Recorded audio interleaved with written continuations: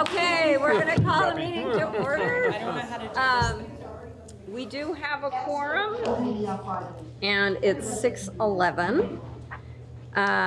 And today, our meeting, we are going to be doing a lot of planning today in our meeting to sort of map out our year and the things that we're going to be working on. So it should be a good and thoughtful meeting.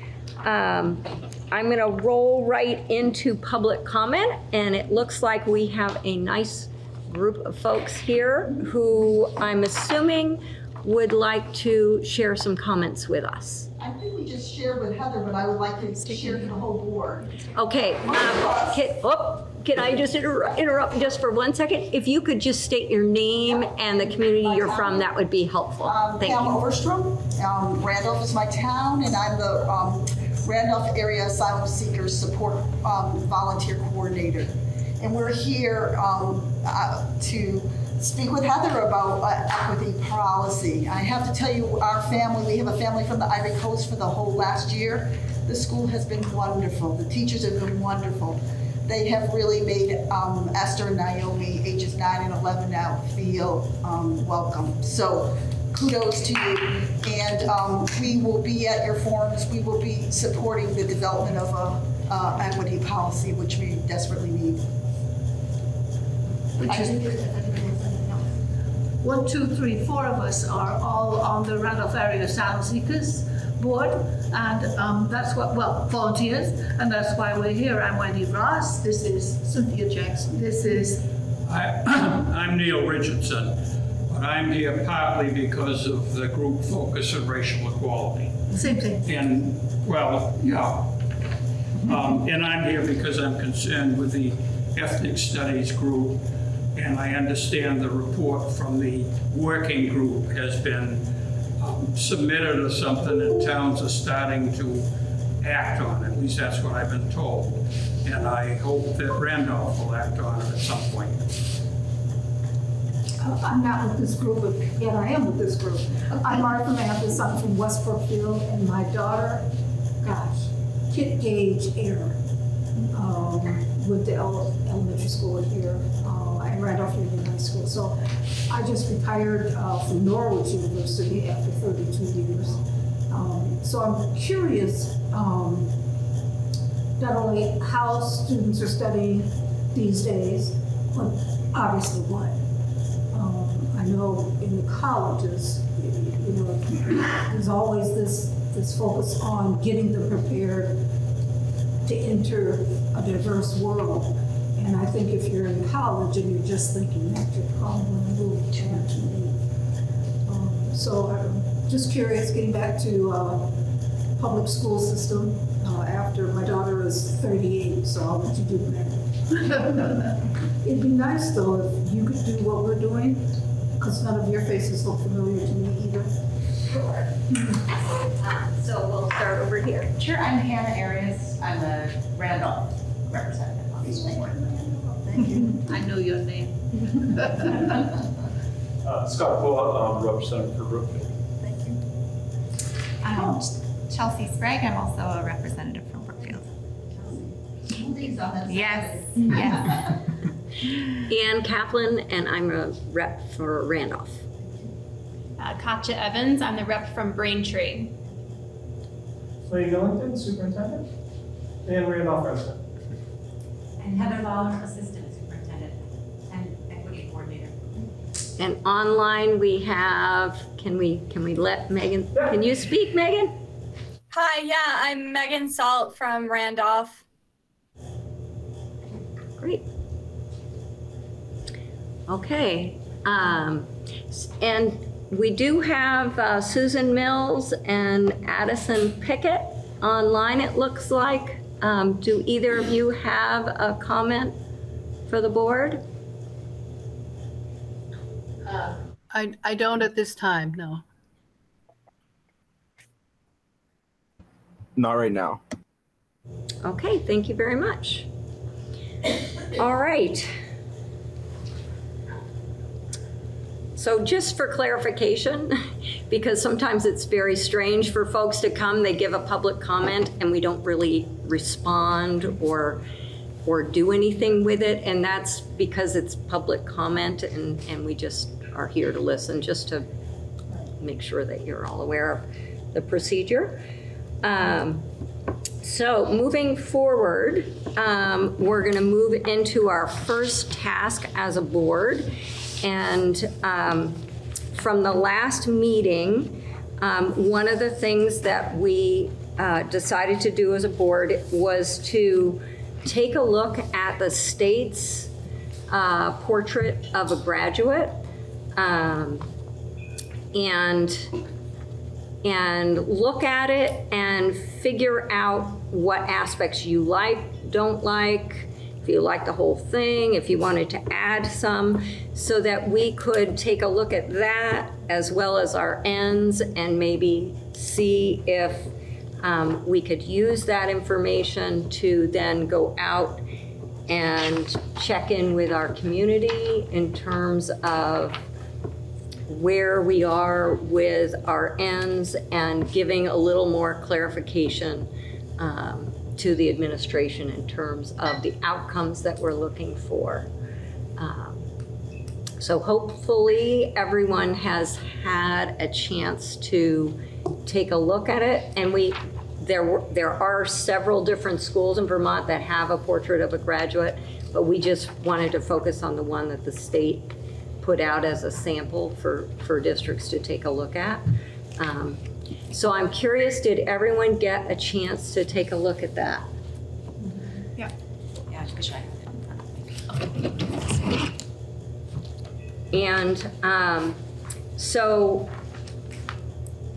I was struggling a little bit with sort of how we want to kind of come up, what we had talked about the last meeting was coming up with sort of our own sort of board version of the portrait of the graduate. And then as I was looking at it myself, one of the things that I was thinking about was I pulled up a copy of our ends and I thought, okay, where do these different aspects of a portrait of a graduate sort of fit into our ends, so that we could use that portrait of a graduate to just sort of be more specific in our ends policies, because our ends policies are very general. I think not everyone in the room understands the concept of ends. If there's a brief, brief statement. So what we're talking about is the way that we sort of govern as a board is we are looking at the outcomes that we want our district to reach with all of the students, and we're looking at the system K through 12. And so we have ends policies that are currently online. They're fairly vague. And one of the things we've heard from the administrators is it would be helpful for us, for you to make them a little bit more specific. And so that's sort of our next phase, is to sort of, as a board, take a look at some ways to maybe be more specific, and then over this year, reach out to community members to say, what do you think about this? Is this really what we mean? Is this what we want our graduates to come away with?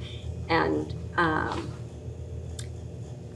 given your comments earlier, one of the outcomes in the portrait of a graduate is global citizenship.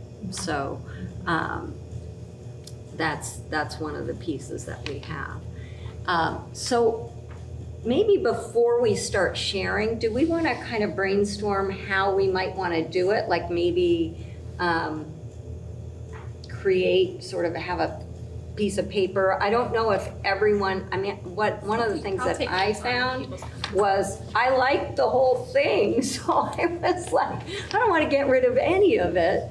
But I wonder if, I can take it. okay. Specifically on this. Right. I'll start. I thought this was a good place, like a good starting point. I did end up looking at a lot of different examples of other Vermont schools that have created ends portraits of a graduate, and I definitely felt like there was some language in here that was still rather vague, and maybe, obviously we're looking at when they're doing a Vermont portrait, you're kind of looking at overall, but I think that this is our opportunity to look a little bit more specific for our just nuances in our own community. So I think there were a couple others that I looked up that I kind of liked the language and the wording, and a little bit more of the clarification, and made things a little bit just kind of more firm in what they were looking for, and took out some of the vagueness of what I think this one brings Can up. you give us an example of what you saw? I saw one I liked was collaborator, respects divergent thinking to engage others in thoughtful conversation. Under the ethical global citizen, acknowledges, understands diverse perspectives and cultures when considering local, national, and world issues, contributes to solutions that benefit the broader community, promotes environmental stewardship, demonstrates empathy, compassion, and respect for others. Goal-directed resiliency shows strong understanding and belief of self to engage in reflection for individual improvement and advocacy. I feel like that was a good one for behavioral stuff. Persists to overcome difficult tasks and uses time and financial resources wisely. The second that you read speaks, I think, very well to my problem with how vague the global citizenship piece is in this one. Because it does narrow down to an empathy too for the local surroundings, and then getting bigger and bigger. And I think it's just too umbrella. So do we want to take each sort of area and see if we want to narrow it, come to a consensus on when we're talking about learner agency, sort of? So taking those headers and kind of create create kind of our own based on that. I mean, I think it would be worthwhile. I guess how do others feel about the process of trying to translate this to what our student looks like when they are walking on that stage? Are we doing it all tonight? I think we're doing as much as we can. Yeah, I mean, even right. if we get 2 of these done, that's a start. Right. In the time allotted, right? Right. Okay. Yep. I got my watch on. Perfect. So learner agency, student takes ownership of their own learning. Students develop their own voice and the ability to use it in a variety of settings. Students have high expectations for selves and see themselves as lifelong learners. But you had one there that I thought, again, kind of hammered down more specifically. It was about independent thought and sense of self. Oh, shows strong understanding and belief of self to engage in reflection for individual improvement and advocacy. That one? Yes.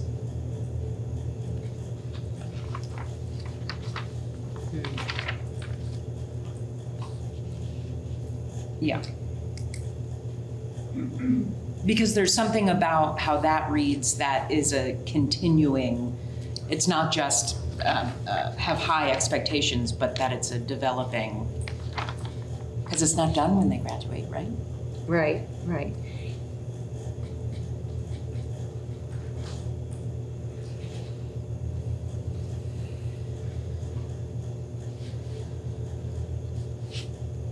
So what do you think of number 2 then? Do you feel like students develop their own voice and the ability to use it in a variety of settings, that's covered in what she said there as well?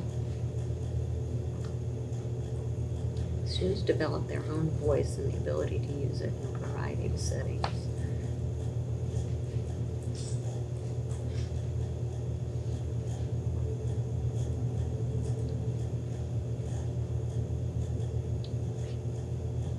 students take ownership of their own learning. That sort of encapsulated that as well, no?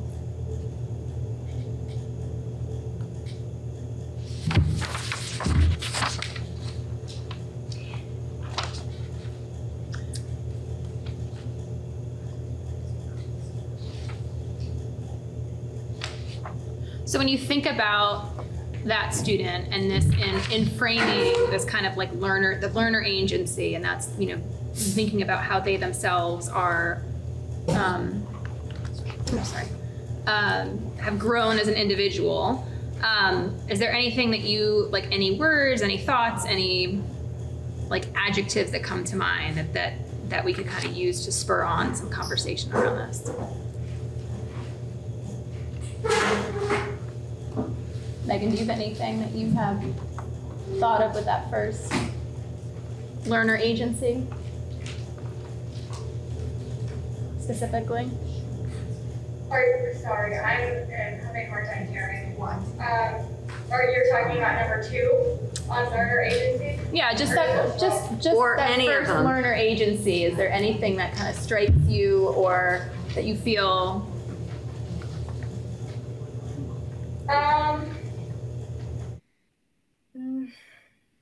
Not necessarily. I was kind of feeling like, I don't know, when I'm looking at these, I don't want to make them too broad when we are looking at these, but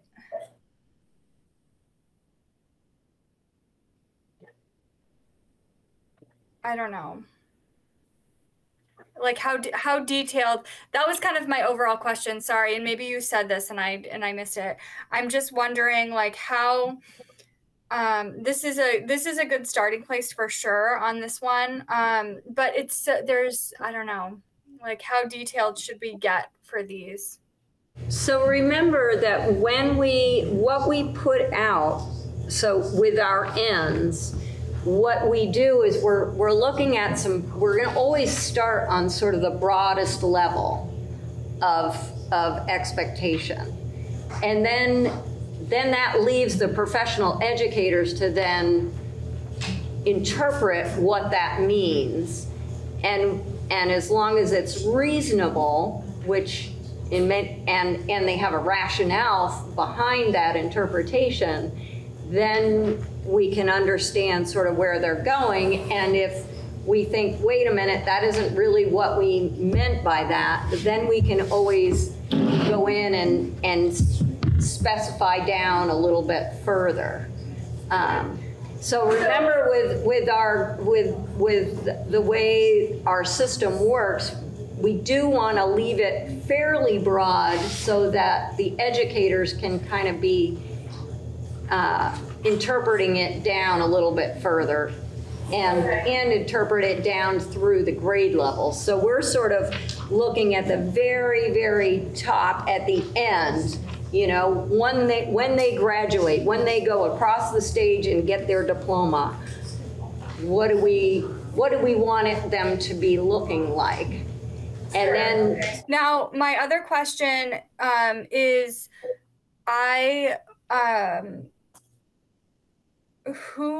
so we don't currently have like a portrait of a senior, which is why we're creating this.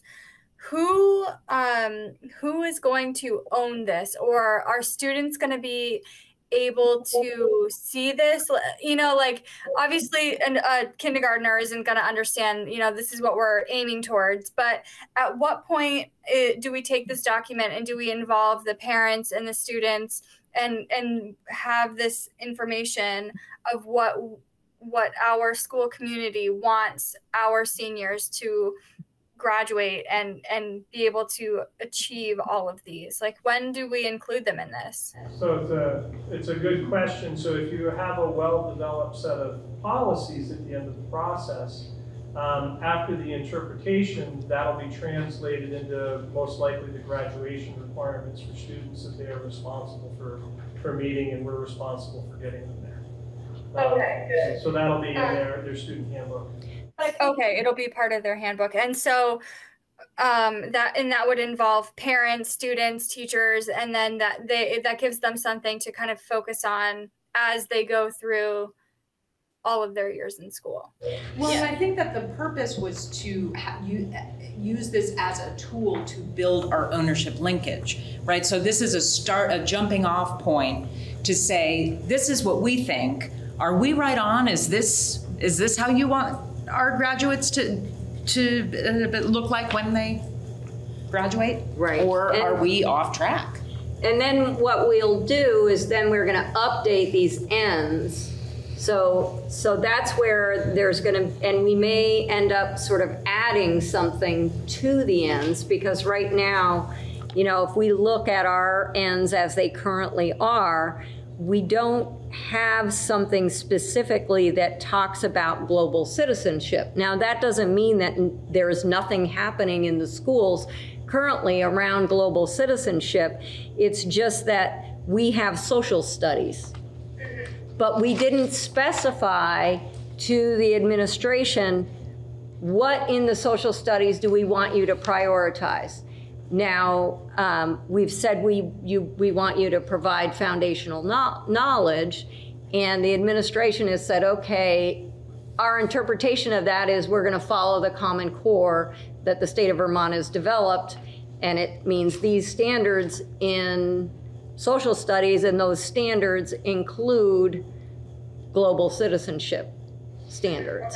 So there is some stuff that's happening, but it's a little bit easier to think about, or at least it seemed in theory anyway, to think about what outcome and do we want our graduates to have? What do we want them to look like when they walk across the stage? What skills do we want them to have? What knowledge do we want them to have? How do we want them to behave in the world? And the ends are a little bit harder to use to have that dialogue with the public. So we were thinking the portrait of the graduate might be a little bit easier, and then we can use that input to then massage our ends to make sure that we're incorporating those things. Okay, so my other question is, as we are developing this and kind of making this part of the step of the ownership linkage plan that we're working on, I know we talked about kind of doing one small bit at a time, just until we can get our hands on what we want to do moving forward. So as far in my mind, as you know, looking at this guidance from oops, sorry, I'm having a hard time opening it on my computer, so I'm looking at my phone. But as we're looking at this, I feel like this specific Vermont version that we're looking at, it's not a horrible place to start, for sure. I was thinking it was a little less wordy than I thought it would be, but in a sense that we're just using this as our first step, I guess, as a group, if we're talking about, you know, what's here that we like, and then what we feel like could be added to it, and then taking that and not making it too much, so we can move forward with, you know, figuring out what our next step is going to be. But I thought, in general, this wasn't a bad place to start. Sorry, that was really long-winded. I've had a long week. That's okay. So you in general, you liked the sounds of this one. I thought it was a good starting place. Any other reflections? I'm curious what you're thinking. You So have a graduate. I know. So I'm like, what would I hope for my graduate as she's graduating this next year? And honestly, taking ownership of their own learning, like all of these are important. But really, what do I want for her? I want her to graduate. I want her to, you know,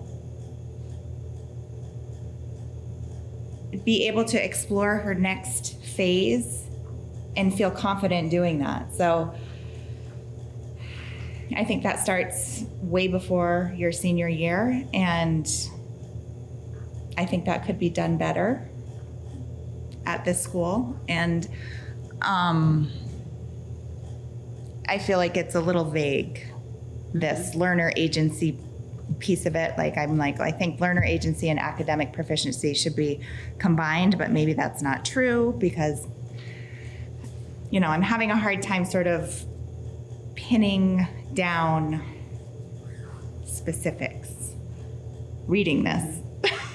But what do I want for her? I want her to, when she's in 9th grade, you know, have meetings with the guidance counselors saying, this is what it's looking like. These are the classes you should be taking. And I think that that's supposed to be happening. I'm not sure it's happening all that well. So am I hearing maybe a little more guidance in terms of, so we might want to add something in here about some guidance to looking toward the future? I'm trying to think if there was anything. Well, so in academic proficiency, students acknowledge their growth and identify possibilities for continued learning. So it's kind of in there, you know. But maybe you want to add a career piece there? It's not even career. It's like sort of what are you interested in and what are you excited about doing when you are out of our school?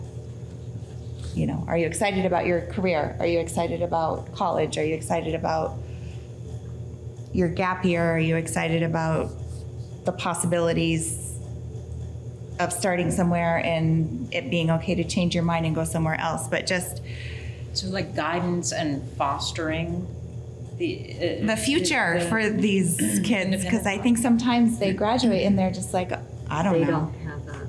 Like fostering independent growth in that sense too. I wonder, is it under well-being at all? Maybe. Well-being. I don't know if I'm saying what I mean. No.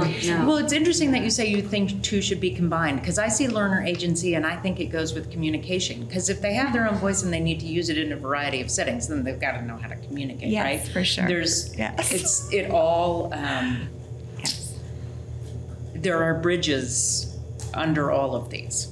Well, and that's honestly, that's one of the things that I feel is very specific, and this is, I think, just because I'm such a visual person, but I see this more as like the overlapping circles, because all of these things are overlapping in the student that we want to. And so I think when we present this, I just want it presented in a different format to show that these are all things that, like, we're looking at our students in that holistic way, and these are all things that connected. So your learner agency is going to inform your collaboration and your global citizenship, and there's going to be, I think that's a good idea. That kind of. So I guess the first step is,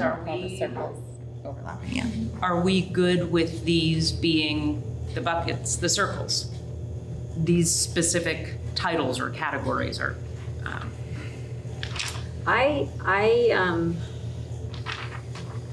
There was one that I didn't see anything about artistic expression anywhere in here. I was like, where are the arts and music? And there doesn't seem to be anything. And then I was thinking, or is that just put up in foundational, in that essential concepts in academic domains? Or, so I added it under communication. I added a number 4. That's where I'm like, oh no, here I go. I'm making it bigger instead of smaller. But I added students communicate, what did I write? Students communicate using the arts. Well, it's interesting they included body language, which I guess is Yeah. Well, but see, that I thought was more related to like a presentation, to be aware of maybe your body language when you're presenting. It seemed more academic focused rather than theater or music or, you know. Yeah. And so that's where I was like, wait a minute, I'm not seeing anything in here. And to me, that's a really important thing for students to have experience doing, even you know, I think students learn a lot about themselves getting up on stage in a variety of different ways. Well, I think that's and where it our can be a ends then real will be able to be more engagement. draw down right. into that kind of specific stuff too. Right, because but I don't know if people would agree that communicating through the arts. Do you think the arts and communicating through them are important? There's so many things that are important. How do we organize them so that they're thoughtfully presented? And I agree. I do feel that if we start to talk about things individually like that, we're gonna pull ourselves a little too specific into that, whereas that's gonna be able to be addressed in the ends and through what the administration interprets as the ends. So I think that if there can be an expression of that through like inclusive, I don't know how we say that, but we can put it in the wording as being like all facets of education are, part of a student's learning experience. And then we can drill down, like we have this in our ends. The arts is one of our ends right now. Right.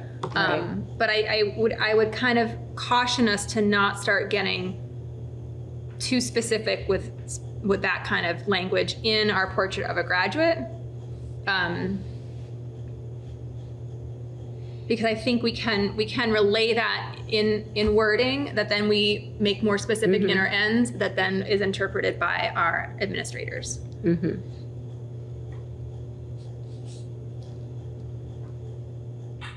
So where do you see that fitting in?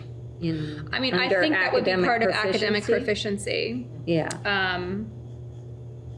You can look at global citizenship too, as far as,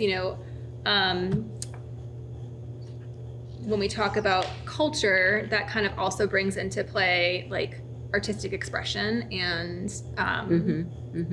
diversity. About the phrase global citizenship, that is just not, I don't like, but it seems,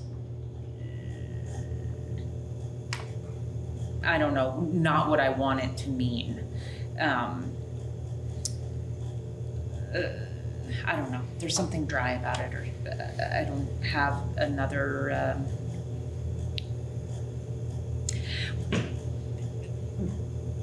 I guess part of my problem with it, like number 3, they'll learn another language, that's still very academically focused, and I think it, recognizing that it's increasingly, these don't seem current enough. I think that's when I read this other one that was like the considering local, national, and world issues and contributes to solutions that benefit the broader community, because I thought of that as like the broader community is like their community in school, their community surrounding them, their it kind of like it's that ripple effect of like all the different levels of how do we define community, and that again is going to be up for interpretation. Is it direct community within school? Is it reaching out? Right. Well, and I guess saying global takes away from, or it implies taking away from the local also is understanding other people. And I am not opposed to learning another language at all, but that's like skipping the school community, the local community, the state community, the national community. It's skipping all of those.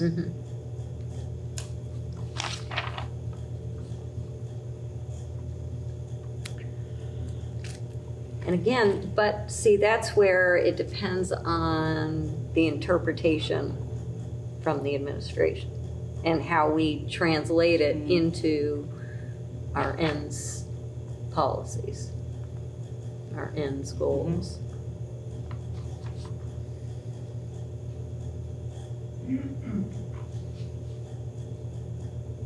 Scott, what do you think? I haven't heard any of this yet.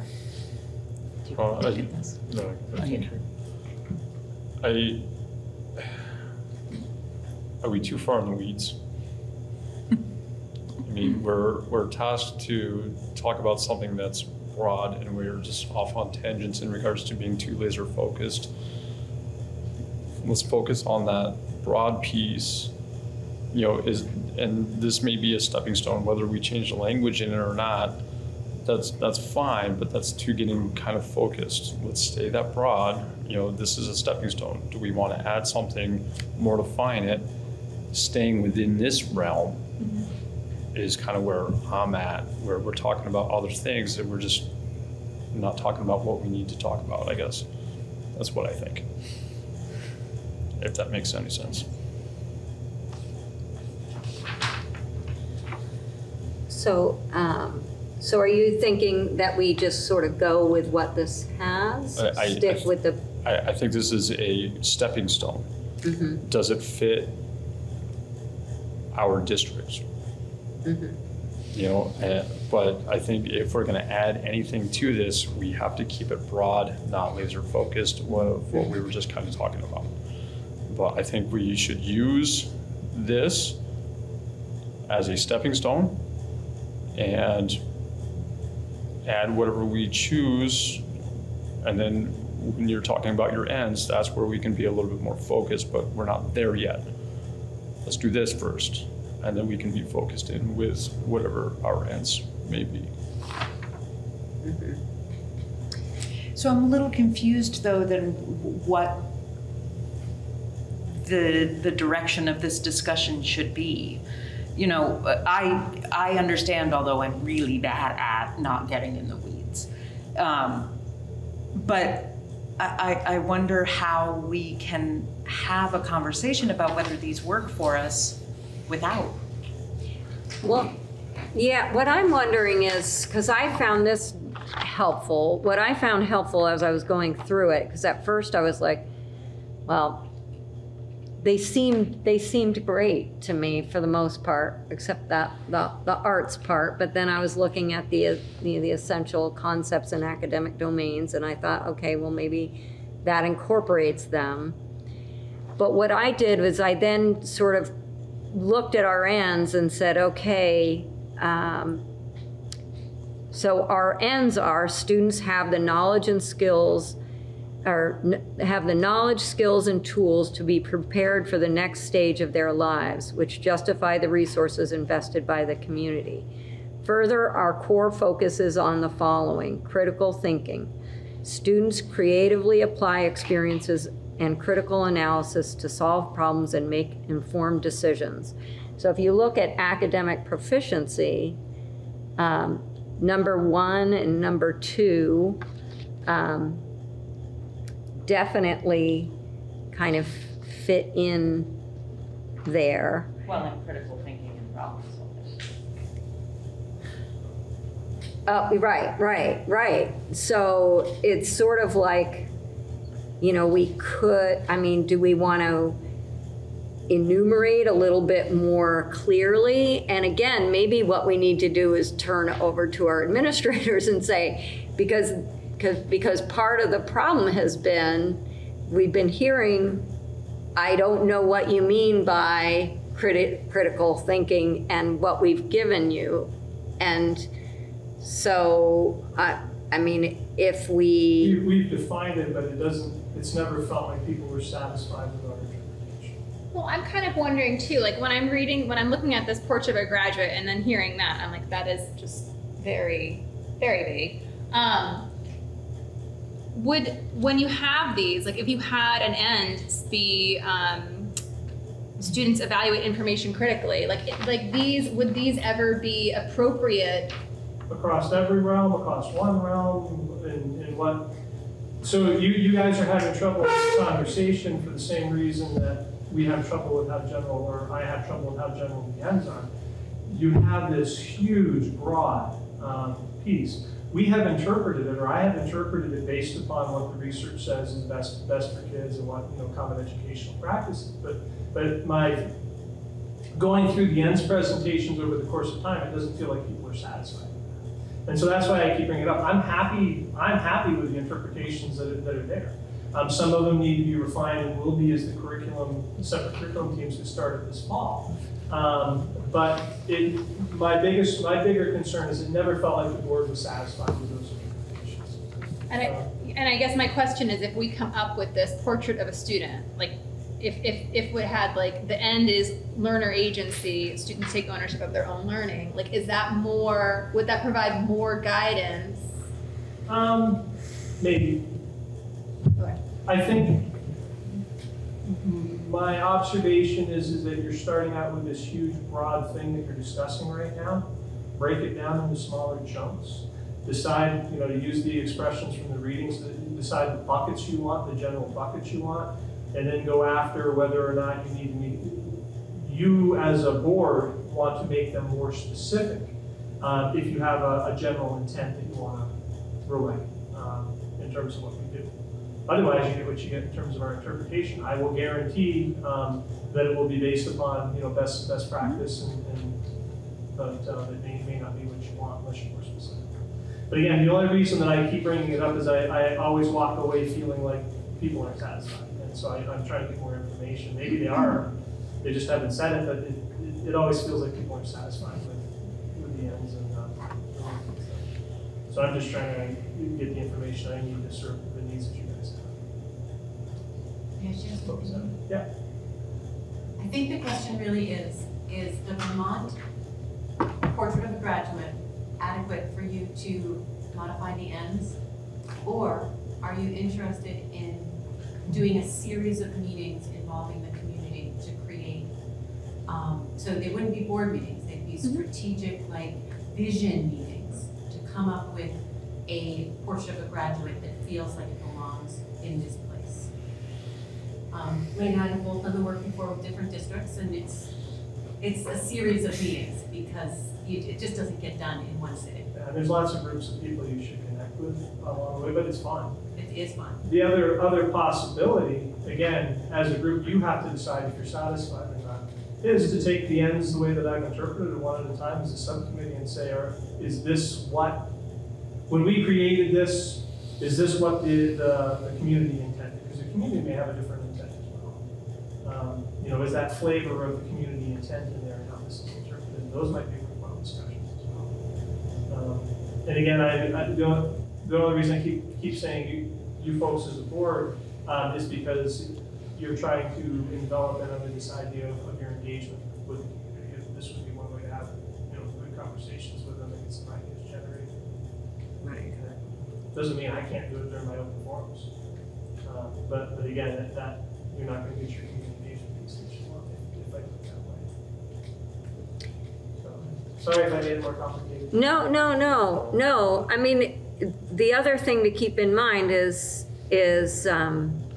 the ends we currently have that have been interpreted and that have been accepted from year to year to year to year to year.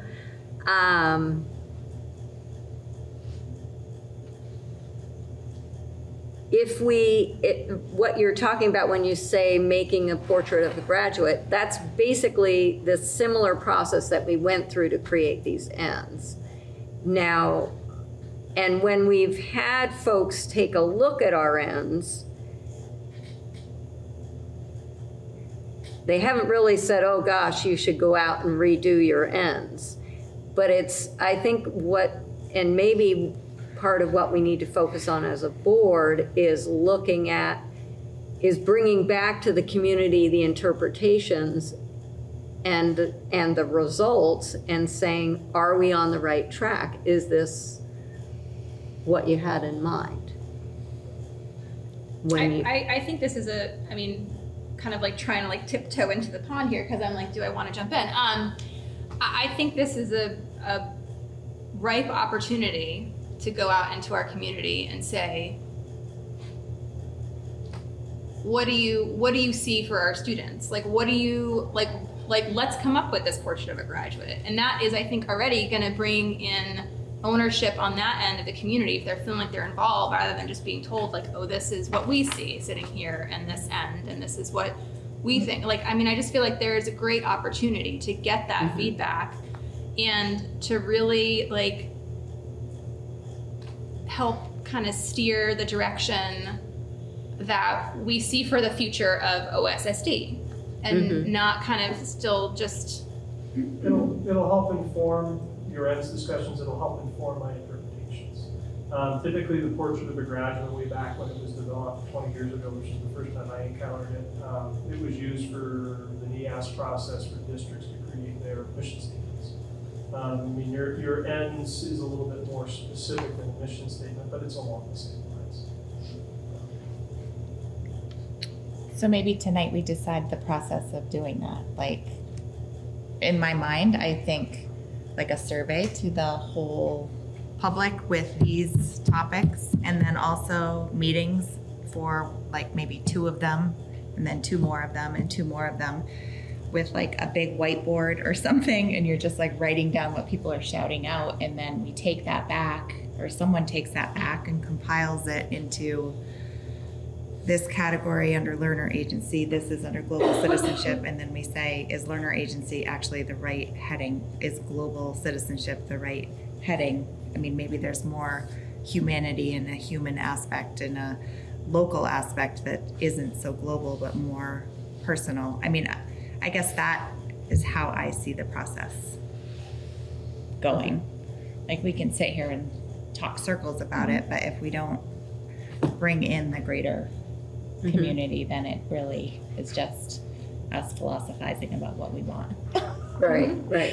Yeah. Well, at our last meeting, what we had talked about was did we want to just go with this, or did we want to kind of create a board portrait of a graduate to use as that basis to go out? Yeah.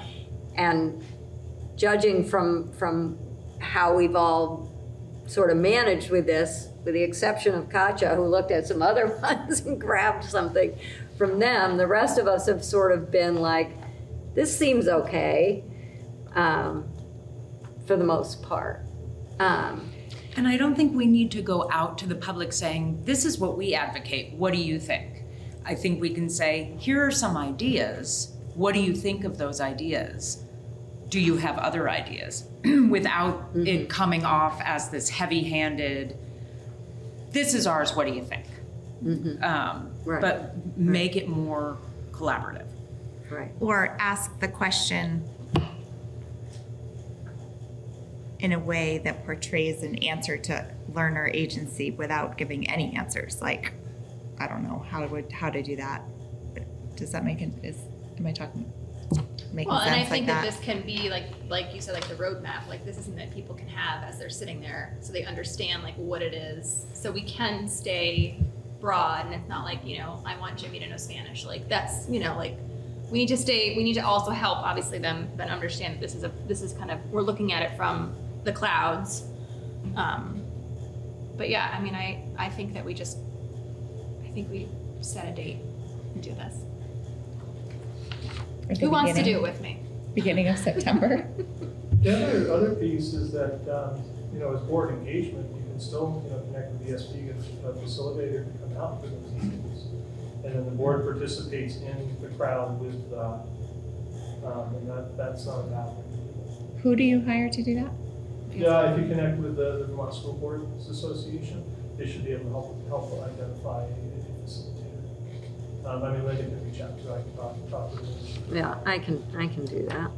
That might be a good idea. Yeah, so when we did the ends, it was a similar process. So Was that recent? Ago? so the ends were developed in like 2000. Well, this is saying 2016, but I also saw some other things that said like 2012. Yeah, usually. So it's been a long while. And when we did it before, so we reached out to educators. So we had a professor from UVM, we had a professor from VTC, we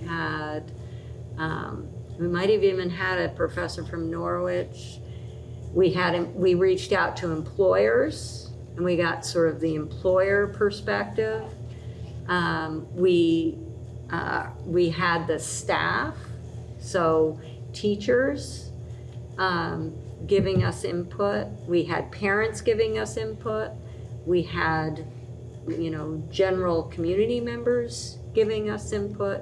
So I would imagine, I'm just wondering, I mean, that's sort of the way that I see it, is that it would be more than just parents of students. Which is why but a it would survey be- might be tricky. Like just Right. logistically, we want to be able to tap into a community that isn't just one email list.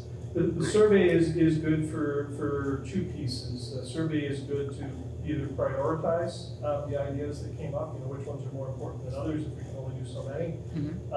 But it's also, after you've kind of crafted from all this input, what your final end statement is or what your final mission is, that goes out and you get the community to vote on to see if you actually have support.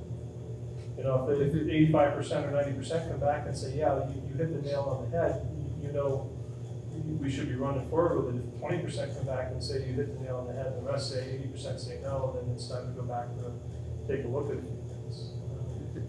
So then we create this portrait of a graduate, and then you as the administrators take it to the next level of administrators, and they take it to the teachers, and then it trickles down like that. We have to then translate it into ends policies. And then you take and the then ends he and takes that it and he does Okay. that. The best process that I've seen for the translation is you just get the basic ideas from all the different groups, right? You get them listed out. You get a good team. We used a couple of English teachers because they know how to synthesize, narrative information. They were able to separate out all the ideas into the different buckets and put a category heading on them, and then make a mission style or an end style statement for those buckets. And then what was nice is that all the ideas that folks had come up with that fell under those buckets are now, acceptable means to achieve the end. And now we have a bit of clarity of what they meant, right? I think I'm making sense. I hope. That makes sense to me. So in an effort to just kind of like keep our Yeah. momentum going here and movement into other parts of the agenda tonight, Right. it sounds like we are in agreement that we should move forward in some sort of collaboration with community and parents and all those stakeholders. Should we form a subcommittee that's going to be doing the work of this? This is going to be work that I do feel probably is not best spent during our board meetings until we have a conclusive thing to bring back to the board. I'm willing to be part of a subcommittee if there are others who are willing to work on this with me, because this is going to be a substantial project. If you want me as a resource, I'm happy. So as long as the dates aren't in conflict. But if you don't want me there, because I can take things over by accident, so you're afraid to say no to. Well, I think we just need to. I need help with the process. I'm willing to run with the process. I just need help with. And may I share, organizing the it. work of developing a portrait of a graduate is deeply connected to equity. The idea of preparing all our children for success. And just 2 days ago, on August 9th, I became aware of a recently released mini grant. It's $5,000 specifically for school boards to participate in visioning around creating more equity in schools. And this would fall squarely in line with that. Having a series of meetings with multiple stakeholders saying, what do we want for all our children? What does success look like for all our children? And ultimately adopting, ends or policy that is aligned to this. So I did want to make you aware of this grant. It's an easy application. I'd love to submit it. Let's do it. Great. Okay. Yeah. Well, we have to vote on that'd be that. great. Great. And Well, Katya, I'm I'd just gonna love to share work with you with you some on a copies. subcommittee. I think that's great, Heather. I made because some copies I just so also you could see it. feel It's a like 2-page thing. if we can do things where we're offering food, if you feed them, they will come. I found at a lot of events that I do. Exactly. So we can feed them. That's what we talked about So today. I move for us. Do I have to make a motion for this for you to apply? I would for? say if you're going to form a Right. subcommittee, Yeah. you have to do 2 things. Yep. Make the motion to form the subcommittee, and you have to define what powers they have, what they're in charge of. So I move to create a subcommittee to further whatever, you guys, you know my words don't work after 6. To further this work on a portrait of a graduate, members of the subcommittee will be myself. Are you raising your hand? Scott, Kluat, Hannah. I'd be part of it. Okay. Anne. So the 4 of us. Could I get that, Scott, Ann, Katja, and Hannah? Hannah. That subcommittee, what do we say then? That subcommittee has. We'll reach out to find a facilitator to create the process of, and a schedule or plan for creating portrait of graduate with the community. Community engagement. Yeah. That subcommittee is charged, yeah. The subcommittee is charged with the. So really, that's almost like it's a subcommittee to create the ownership linkage plan for the year, really. We will definitely get that. That will definitely come out. I second Katya's motion. Awesome. That she started about 25 minutes ago. I don't know what, yeah, it's a tough one. But thank you for seconding it. Thanks for coming. We'll do that. All right, so. So all those in favor? Or Aye. The subcommittee continue work on POG. So you passed unanimously. Megan, are you hearing all of this and are you on board? Yeah. Yeah, this all sounds good. Aye. Okay. So that covers really the next item that we were going to talk about was to actually start working on the plan, which we sort of have by creating a subcommittee to start creating that plan. So next up on the agenda is getting our mandated state training. This is one of the Excellent. Okay.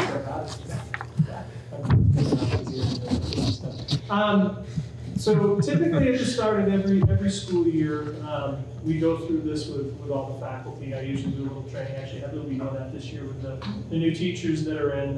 There is training that is required by the state to happen on a yearly basis to make sure that all school districts, all staff are in compliance. In past years, I had gone along with what Brent had done, which was he had a kind of a survey quiz with some information in it as well, which was pretty good, but was very expensive. But the board doesn't really need all that. The primary thing that you need to be aware of is FERPA, right? Family Education Privacy Act, and then probably mandated reporting. That one's a little bit unclear. I was looking at the mandated reporting and going, well, should they or should they not? And so when I picked up the law, it basically said anybody who's contracted or receives pay from a school district is required. So it looks like you are. So we'll talk a little bit about this. But as an aside, all adults, in my opinion, that think that there's child abuse going on should report it, period. So I think it's going to go over. In the board's aspect, probably the most common place you might come across this is when you're talking with your constituents.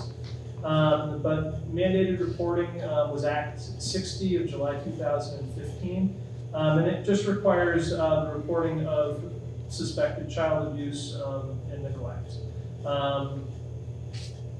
If you reasonably suspect, doesn't mean you have to know for sure, but if there's enough data that a reasonable human being would say, hey, I think there's something going on there, you need to report.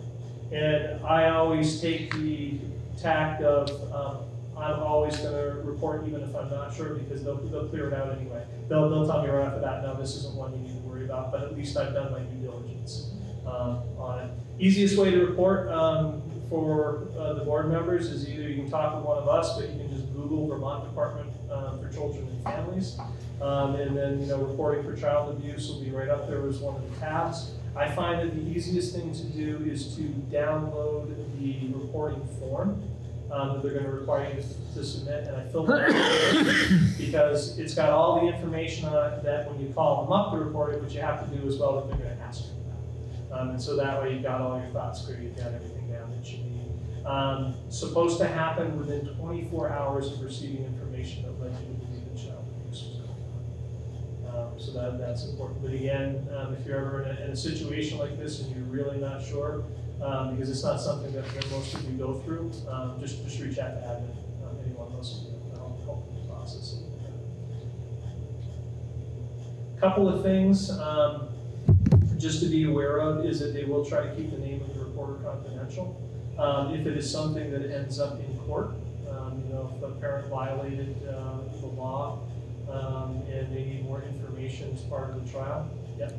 Just be careful of that, because I see the end intakes that come through and your name is on it. Yeah, so and just, they're not supposed to. but they do, yeah. So just heads up. But they're supposed to keep it confidential. If it goes to court, though, they may call you in and things are known. But even in the case of a court hearing, they are only supposed to reveal who you are if they believe that you will be safe. So just a couple of things that people usually are concerned about. I'm actually going to put this up there for a second. I'll give you a moment to read the definitions of abuse and neglect, and we'll talk about it for a minute or two. And then answer any questions that you have.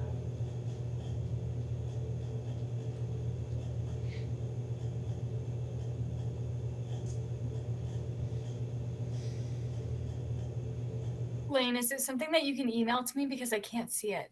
I apologize. Yeah, I got our texts are out on vacation, so I'm not the best set up. I will email it to you after. Thank you. We're going to talk about most of it anyway as well, so good. I'm glad you brought that up and reminded me.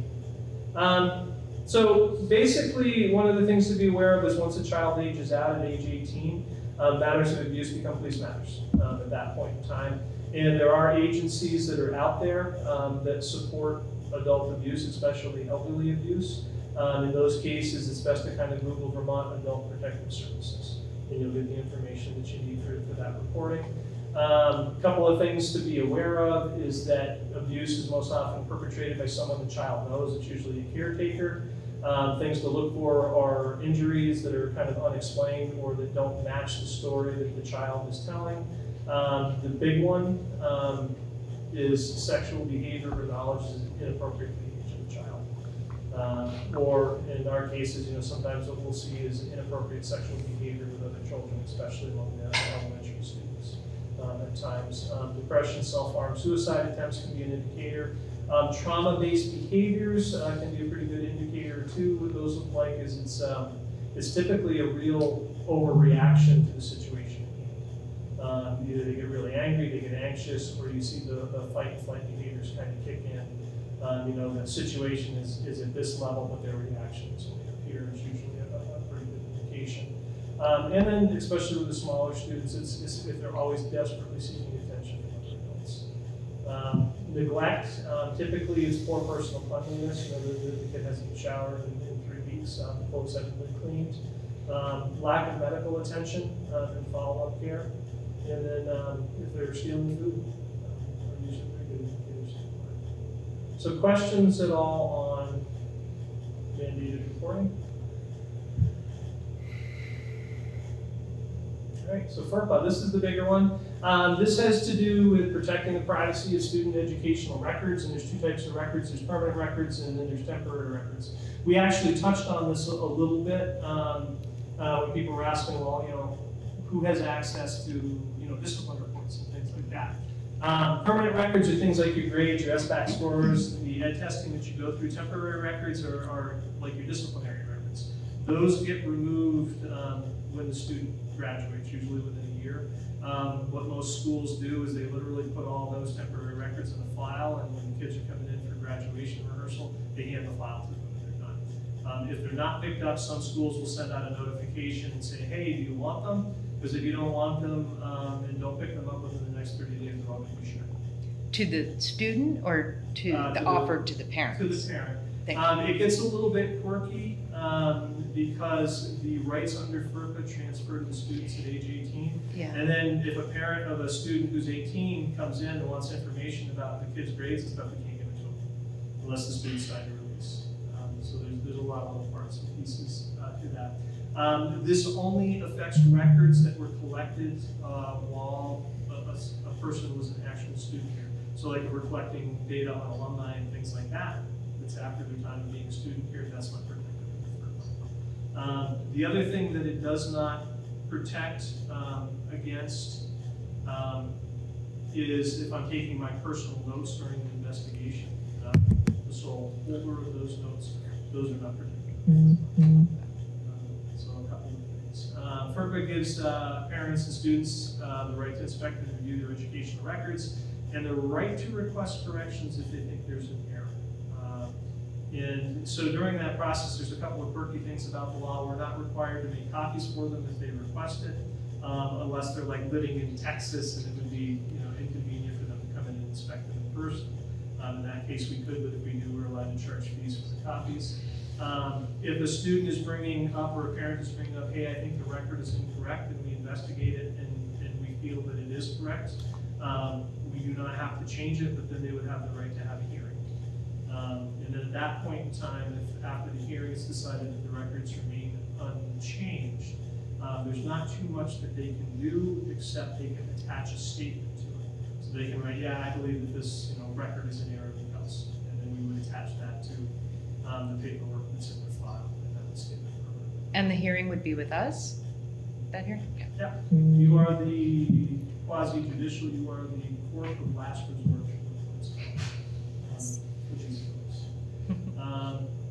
In terms of information that we can disclose without violating FERPA, if the student's transferring to another school, we're allowed to provide that information to them. If the student's applying for financial aid, we're allowed to provide that information to the financial aid folks. School personnel with a legitimate need to know. So in other words, obviously, IEP information should be kept confidential, but if you're a teacher and you're working with a student in the class, you have a legitimate need to know what the IEP is, otherwise you're not going to be able to serve. Happens with medical records as well. If people have a legitimate need to know, you can share medical records. HIPAA does not apply to teachers and staff. HIPAA is between organizations. It's between an employer and the insurance agency, and employer, insurance agency, and one other entity there. But it's really about protecting the medical provider. It's really about preventing the employer from giving information about medical background that they shouldn't have. So a perfect example of this is that if I've got a student who's got a medical condition as a bee sting allergy, a coach would have a legitimate need to know. They get stuck out on the field, they need to know what's going on in the treatment. We can also provide this information to the authorities, the juvenile court system, especially if it's an emergency or if it's a matter of health and safety. So it's kind of, again, it's that legitimate need to know piece. And then directory information, as long as the district provided the parents with the ability to opt out. Directory information is name, address, contact info. So we do that every year. The schools actually send that out usually in their opening packets. So questions on FERPA? Easy stuff. You're done? And Megan, I will send you a copy of this with my notes. Yeah. Okay. As well as to the other board members. So no quiz. All right, board orientation. And that the group that does board orientation, we were not able to meet before this meeting. I did print out what we've come up with so far. Yes, we do have a plan of what we would like to cover in the orientation. I guess. But I'm wondering if we just table it to September. We don't have our other new board member is also not present here tonight. Yeah, and September will be more sort of the end of the summer. I think it's hard in the summer. Discussion to our September meeting. Okay. Do we have a second? Second by Hannah. Any discussion? Oh, are you taking notes too? I am. Oh, because Chelsea is. We weren't sure if you Oh, I were, wasn't so sure we were if just you were. being- I am. Yep, I am. she is. Okay, any discussion about tabling the orientation to September when everybody's here? Okay, all those in favor say aye. Aye. Aye. Okay. It's passed. Who was that second by, Hannah? Yes. Okay. Okay, so we're gonna move along. And this we may also want to, oh, did she do two? Yeah, she did 2 pages. So, oh, Yes, You have a copy? yes. so we were gonna Somewhere. look at our annual agenda. This is, kind of what Katya and I use when we go to, create the agenda for the board meeting. So you'll notice on the August 10th one, we sort of have the different tasks that the board is gonna be working on. So we just received our mandated training. We're, create ownership linkage plan, do the board orientation. So we've just moved that one over. And then, so it goes month to month to month. And part of what just want feedback on, I guess, is are there some things that you see that you would like to have on here that are not on here? I think one of the things that we talked about last time, that we talked about really making sure that we kind of put this down to the skeletons of the, you know what I'm saying? Like we really tried to flesh out all of the stuff that we didn't need so that we can build on it when we feel like we need to, or if there are things that we do need to end up adding to it. So I just wanted to check and kind of acknowledge that these are, all the things that we're currently seeing on here are the things that we are kind of like required to see by a board, as a board, based on our current processes. Is that, am I understanding correctly? Yeah. Because I know last time we had talked also about potentially not, or transitioning to not reviewing policy like on an annual or doing it biannually. Wasn't that one of the discussions? We decided to go annually because it's part of our, it's the only thing that we review late on, right? Was that what was? Oh, are you talking about the monitoring reports? The ENS, or the EL monitoring? We decided to keep those within a yearly cycle. I put those, yeah, because we had a discussion about it. We didn't make a decision about that. So I just kept them as they have been. And I think what came out of that was because that's what Lane's annual. Yes, so to if hear them annually. Right. To have an effective review. Right. So they're here, and so you'll notice, and when we start, it's review the first month and then accept the second month, review the first month, accept the second month. So I decided, I added review and discuss the ends.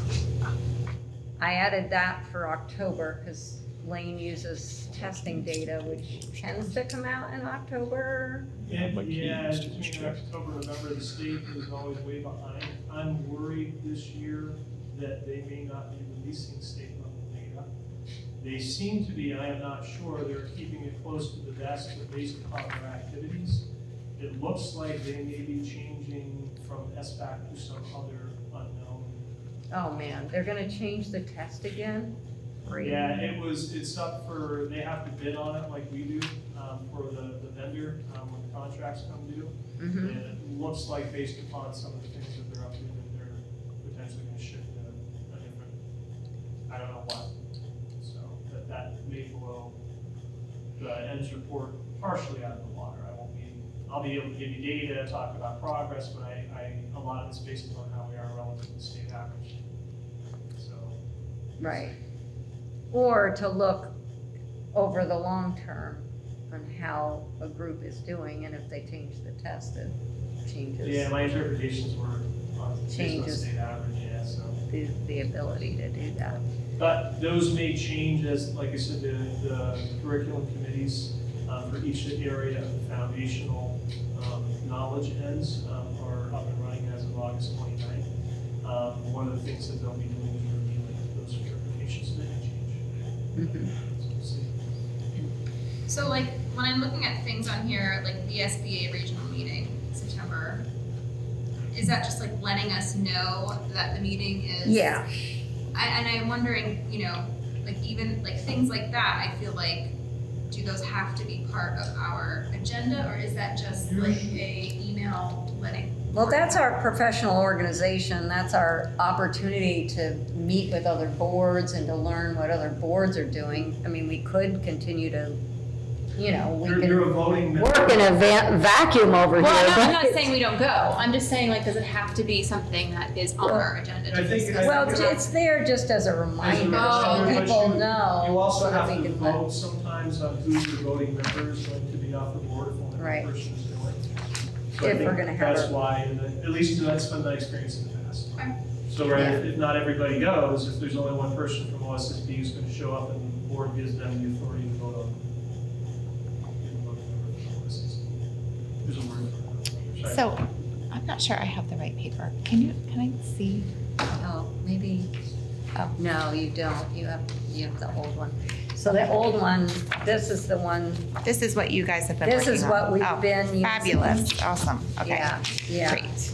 And we may, Linda, if she has a chance, she might change it's in a Google spreadsheet, which is really hard to manipulate. It's got words in it, and spreadsheets are really for numbers, so it's kind of frustrating to have to work with this thing. So she may move it back into a Word document that'll make it a little bit easier to read and to kind of be aware of. But it's how we plan our work. And that's where, you know, the ownership linkage, I mean, a large part, and as we review our governance policy 4.2, you'll see that a large part of our work as a board should be doing that ownership linkage. So, you know, we have been kind of coming here and doing a meeting, but we might, once we sort of have a plan in place, our meeting may be that ownership linkage, and then we'll add a few things on there, but that'll be the bulk of our meeting. So you won't have 2 meetings a week, or a month. Gosh, not a week. Wait a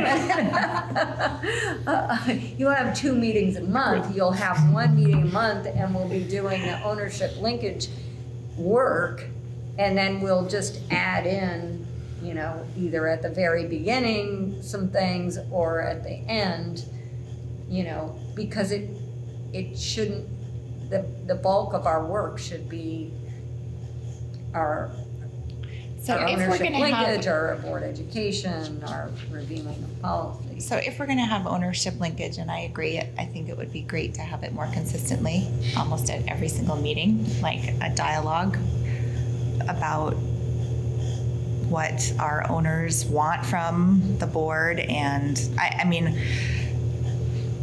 how do we fit that in? Your subcommittee meeting, the subcommittee that you just set up, that should be reporting out regularly to the board on what it's discovering and what its progress is.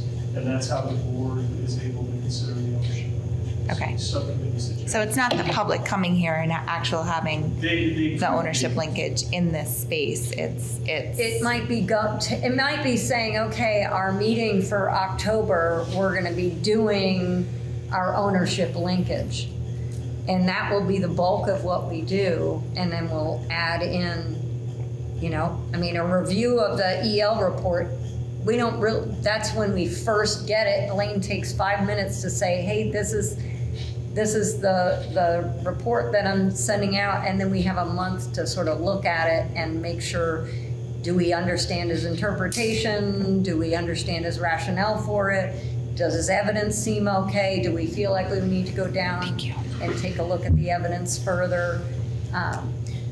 That's what that is. So on like these months, we don't have a lot on our agenda, and that's been part of the whole purpose, has been to sort of get some of this clutter out so we can actually spend our time doing the work of the board, so that we're not creating like multiple meetings now that we need to go to in order to connect with the community. So we might, have a board meeting where we're meeting with business leaders, or a board meeting where we're... And the subcommittee will plan those specific activities. Yeah, the subcommittee is gonna be looking at that linkage. How are we gonna do it? When are we gonna do it? And then we can put it in here. And then, so it might be that we warn that the meeting is not gonna be at Braintree. Maybe it'll be somewhere else. So should we do it every meeting? Like have a little piece of it be at every meeting, ownership linkage? I kind of think since that's the biggest problem, that's the best way to address it. And I definitely think that there are some ways that we can pull in. Like I'm thinking about, I typically attend the community forums, but I mean, a lot of times I'll be honest, like there's no other board member on there. And I think that things like that are already in existence, that are happening, like that could be great ways for us to bring that information into this sphere. Like, oh, I attended the community forum on this, and there were only 8, community members present, but this was a discussion. Like, how does this fit into on a broader, again, in the clouds focus? But I think that there are things that are happening that we can also kind of do more. Yeah. You're triggering a memory, which is scary sometimes. But what I've seen boards do in the past is just what I'm just saying, is that there is kind of a reporting out. It's usually close to the beginning of the meeting, and that's kind of the linkage piece to talk about what you experienced about the schools, or things that you saw, just to bring it up. And it's really just, this is what we heard, this is what people seem to be concerned about. This is what people said was going really well, was awesome. And typically that's where, if you have a student member on the board, that's when they speak up too. They talk about what's going on in the schools, what's going on, and that's a reporting they do at every meeting, kind of reporting out. Not explaining it very well, but it was interesting to see that it was in the process. And that was one of the ways that they established that linkage, because then it would entice people into the conversation. It would also, I think they actually even did it before community comment. Because then the community could comment on those things. Yeah, I was there too, I had concerns about this, or I really like that. And that information would be taken into account as the board plans future agendas as well. There should be some really critical piece there. Again, you're not quite that type of a board in policy governance, but. Yeah, well, my concern with that is we're gonna end up looking at, hey, we don't like how the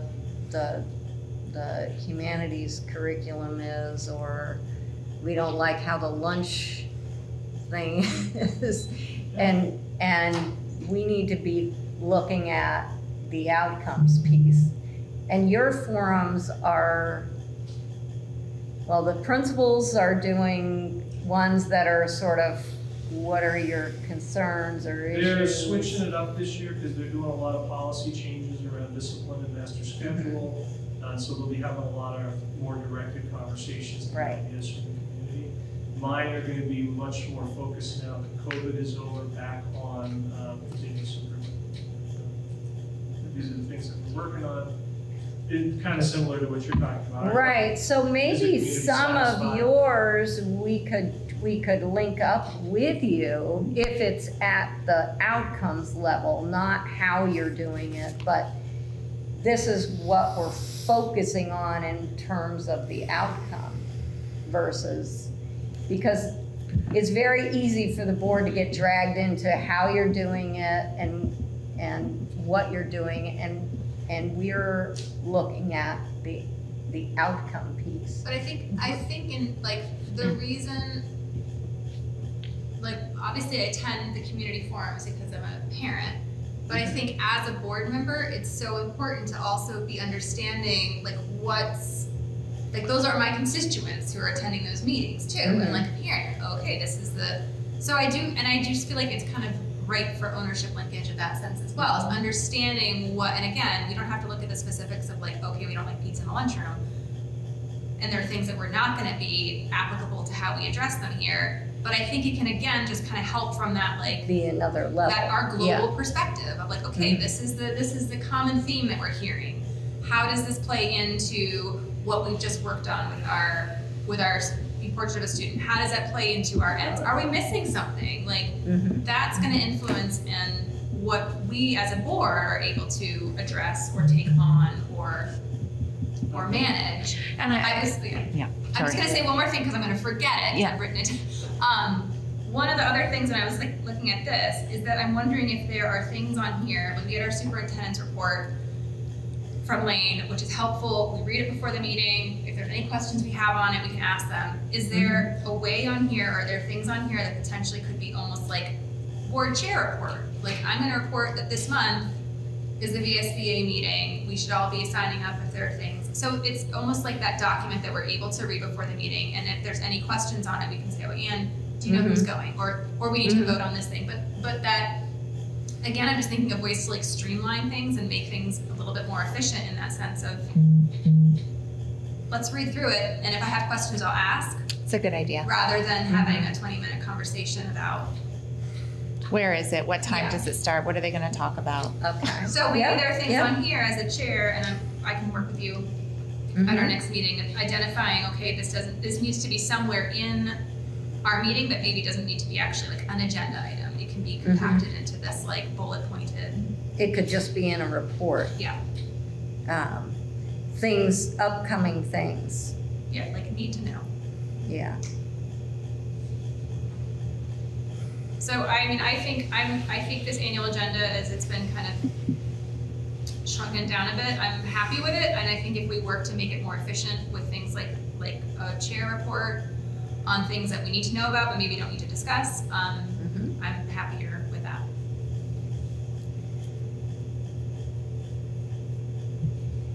Yeah, that would be easy enough to do. And I like the idea of that collaboration with things that are already happening to help inform the conversation. Right, so that would be communication. Well, and the principal's reports, do they mention I'm sure they're mentioning in the principal's reports when they're having community forums, or does that come out separate? They do little announcements to their school communities, and it's on their calendars that are on the website. Yeah. The other place where I've seen board involvement for community engagement is one of the things that we're working towards is getting the principals to re-engage in terms of having an advisory council and or a PTO, PTA. And those are places where really rich discussions that are specific to a school go on to get ideas from community members and whatnot. And typically in a lot of districts, a board member will sit on that, not as a board member, as just a community member, as a parent, to have input and hear what's going on. And they're working on that too. So I'm not trying to load you up, I'm just trying to give you ideas. So they've got some engagement that they're going to be working on this year. Of course, that's another possibility. Are they looking to stand at the PTA this year, or is it just because they're active? The requirement that I'm laying on them is they at least need an advisory council, but if they would like to do a PTO, PTA, lots of times, yes, they have a fundraising component typically, but they also serve as that advisory piece. And so those are discussions we're entering into. It's great to create those groups because those fundraising activities just bring people together and like. And they're fun. Yes. Yeah. Well, I think we talked about culture, and that's all the way to help build that. For sure. And so it all comes back to the goal this year is engagement, community to engagement, because that's what required. That's the foundation. Yep. So that's a plan.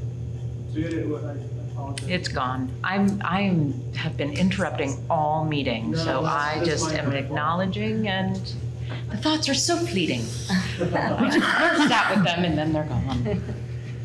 Thank you. I guess you have topic. So I move to approve the annual agenda as written with the added kind of topics that we just discussed about making the motion. Okay. I'll second that. Did you get that? Any discussion? All those in favor? Aye. Aye. All right. Okay, so, and I've got a little note on there for myself. Okay, so moving on, we have just the review. So again, this is just the first reading of Lane's monitoring reports on 3 policies, so EL 2.0, 2.8, and 2.9. So again, the board's job is to read through those, look at his interpretation, look at his rationale for his interpretation, and then look at the evidence and decide, is the interpretation reasonable and is the evidence sufficient? So, Lane, do you have any things you want to tell us about these? So just in general, EL 2.0, that the global executive constraint, really what that policy is designed to do is to make sure that the organization is acting legally, properly, appropriately, ethically. And typically, in terms of my interpretation, I always look at an organization as it really is the people that make it up. And so I am working with the staff to make sure they're informed on, what proper compliance is, holding them accountable if they fall out of compliance. That's the basis for my interpretation. 2.0, I report compliance. 2.8, communication and support to the board. That one is really designed just to make sure that I'm giving you the information that you need and helping with the budgetary process to make sure that you have the resources that you need to perform your functions. I report compliance on the 2.8. 2.9, this was actually a pickup that Ann had. It had not been on the annual agenda for time out of mind. And it was funny, I was trying to figure out how it was missed. I went and looked at the policy manual. It's not in the table of contents. It's actually in the thick of things. Right, but it's not in there. So this, it really is making sure that I'm informing you about when there are policy changes, federal policies and things, kind of a lot of the work that you've been doing lately. Luckily, it was covered under 2 other of the ELs anyway. There were 2 other executive limitations that had provisions that kind of required this as well. So is this redundant? I know, should we get rid of it? No, I think I think it is good. The discussion I had about the EL piece wasn't that I don't mind doing them, just making sure that they're valuable. But it is good, the yearly piece, because that's when we all sit down and look through it again and remind ourselves of what we're supposed to be doing. We do look it up when we need to, if there's a question and whatnot. We have a general knowledge of it, but you can't keep detailed information on 68 different provisions of 15 different policies or 10 or however many there are. And a few of them, don't they have to have certain personnel listed on them? And so if you don't update it at the beginning of the year, all of a sudden you don't have the right. We just went through that with right. You don't have the right person there, and then you're like, oh shoot. Yeah. So those are different. So those are the federal ones. So I'm just gonna run back to this one quickly, just to clarify with 2.9, because you said it we kind of overlooked because it wasn't on the table of contents, but you said it was addressed in other EL policies. So is there anything specific to this policy that you feel other EL policies do not directly address? So then my question is. So your global constraint policy covers it anyway, right? We got to act legally and ethically. So we have to follow all these new policies as they come out, otherwise we're not having to do that. And you would be able to use your rationale to support. Oh yeah, and you know real quick if we weren't following because we lose federal funding. But that's why I'm asking when you're talking about like the efficiency of your EL policies and writing your reports. If this is reported on in other EL policies, do you feel that it is essential that we have a separate one? Let me do some more thinking about it and looking at it and a variety of different ways before I give you my thoughts. Just to be. The green light to get rid of it. Yeah, no, listen, if that were gonna be a decision, then let's make sure it's the right one. Yeah, exactly. No, I definitely agree. So But I I'm just appreciate it thinking being brought about, up. we talking about it, I don't want you to have to write an additional monitoring report if you're already reviewing all of these specific items under other monitoring reports. That seems redundant. I just was curious, do we ever get gifts? That was my, do we ever? We do, they don't typically hit 1,000. The place where we see it the most is the radio program. People, they'll have a beat up car that's been sitting in the farm field for 100 years, you know, rotting. They'll bring it in, the kids and they'll fix it up nicely. And so, you know, most of those, because of the condition, they're not at 1,000, but we do get donations. They just got an ancient, it's not actually not ancient, it's worn out. They're gonna do a lot of work on the speed bump. So it's kind of like that. Do they ever do anything like that? What's that car program in Burlington? Right, where they. Good Neighbor. Good News Yeah. Garage. Good News Garage. Do they do things like that where then they repair these cars and then they're donated out to the community? Typically what they do is they sell them. They usually use it for scholarship money or something Okay. for the kids in the Texas. I was just thinking because in my line of work, I know there's a lot of people that need transportation in this Yeah. community. They also do a lot of pro That'd be bono good. work. If you know, elderly folks in the community who may not have a lot of funding, if the car is broken down, if the lawnmower's not working, you know, they'll go out because it's a good experience to do the work. For free. My light bulb just went off, so. Yep, no, good questions. The last piece here was 2.7. That was from probably a couple of months ago. I had just brought up at the time the concern that it was leaving in the hands of the superintendent the ability to change, you know, retirement benefits, those things. There is a good argument to be made that it is kind of covered under the comparables piece. I got to be comparable.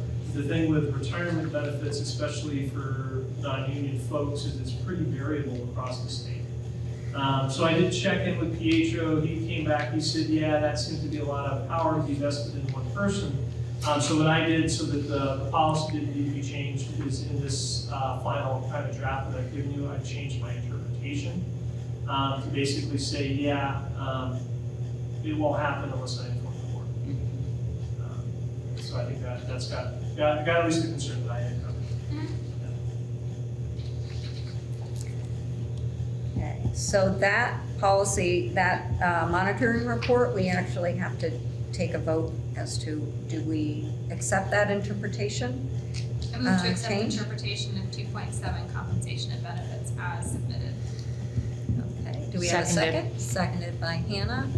All those in favor? Aye. Aye. Aye. So it passes. Okay. And then the monthly financial reports were sent out separately. Lane, do you? So I had sent Those are- an email they're today here. on an anomaly that Right we here. picked up during the accounting process. That has been corrected. It's, In terms of course, that will be on, Hold on, this is not on our agenda. right, oh, that'll be down in your closing, usually. It's not. That's Yeah. incidental, then we'll wait till we get to incidentals. we'll wait, okay. Sorry. Nope. And then superintendent evaluation. So I created a form and then I forgot to, I wonder if I can email it to you, Lane, and you can project it. So if we want, we could take a little 5-minute restroom break, if folks want, stand-up break while I email this over to Lane and he can just project it. It's basically just the form showing our evaluation. Which is odd looking because it's policy governance. 5-minute break? Great. 5-minute break. Okay, so as you know, in our policies, if you look at the policy for evaluating the superintendent, we do that by looking at the EL reports and the ends. So if you look at monitoring the superintendent performance, systematic and rigorous monitoring of superintendent job performance will be solely against the expected superintendent job outputs, organizational accomplishment of board policies on ends, and organizational operation within the boundaries established in board policies on executive limitations. So basically, what we have on our, and this will be in a file, we'll keep it in a file in the central office, but this is basically a review of this past year. So we had an ends report last October, and we accepted that report, as you can see from all the yeses. And then the EL monitoring reports, we accepted all of them, except if you go down, you'll notice that 2.7, we don't have a date there yet. That will get filled in, and then on this next page, there is a sign off. But before I sign off on it, are we all in agreement that we have accepted all of the monitoring reports and the ends report? We also, I put in there also that we had our external report from the auditor. We accepted the letter from the auditor and the report from the auditor, so I used that also as part of the evaluation, that he is in compliance with the accounting for the finances of the district. So do I have a motion to, or any questions about the evaluation?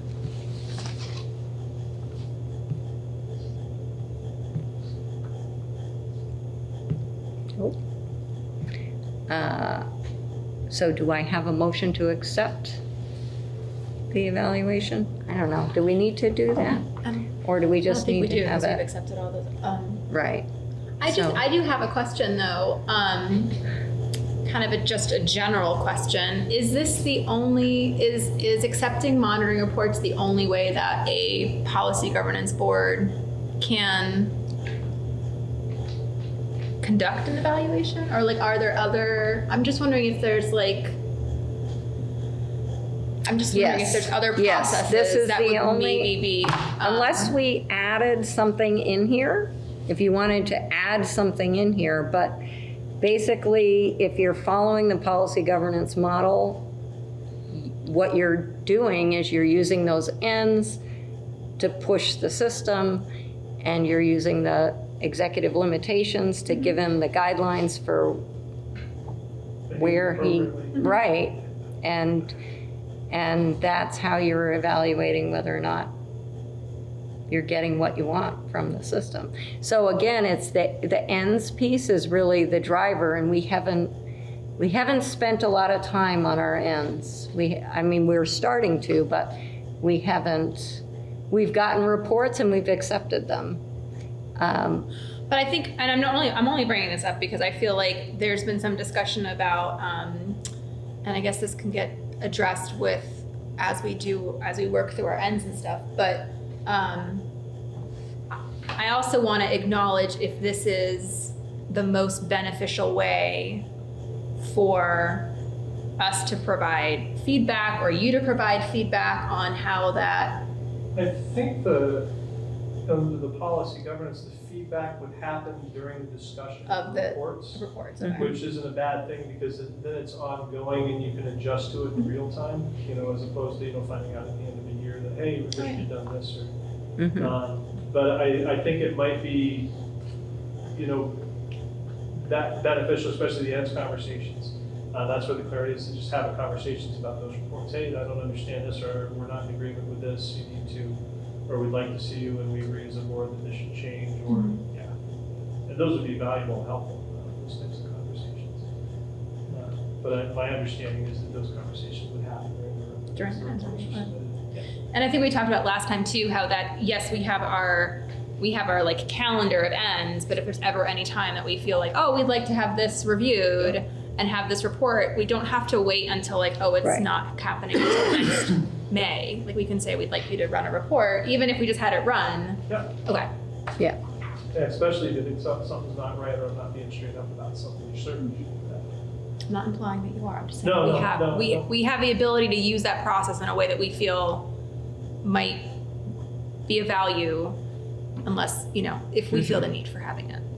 Right.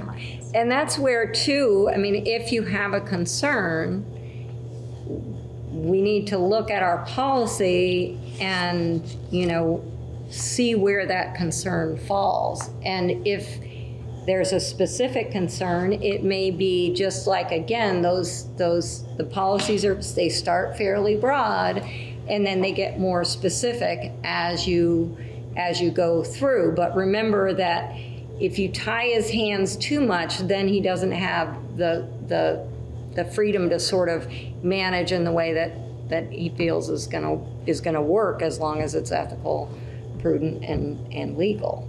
So, you know, it depends on how much you want to dig down into, and specify exactly, I want you to do it this way. I mean, because then we would be holding him accountable to that. I mean, he would have to show that he's doing it exactly the way that we want him to.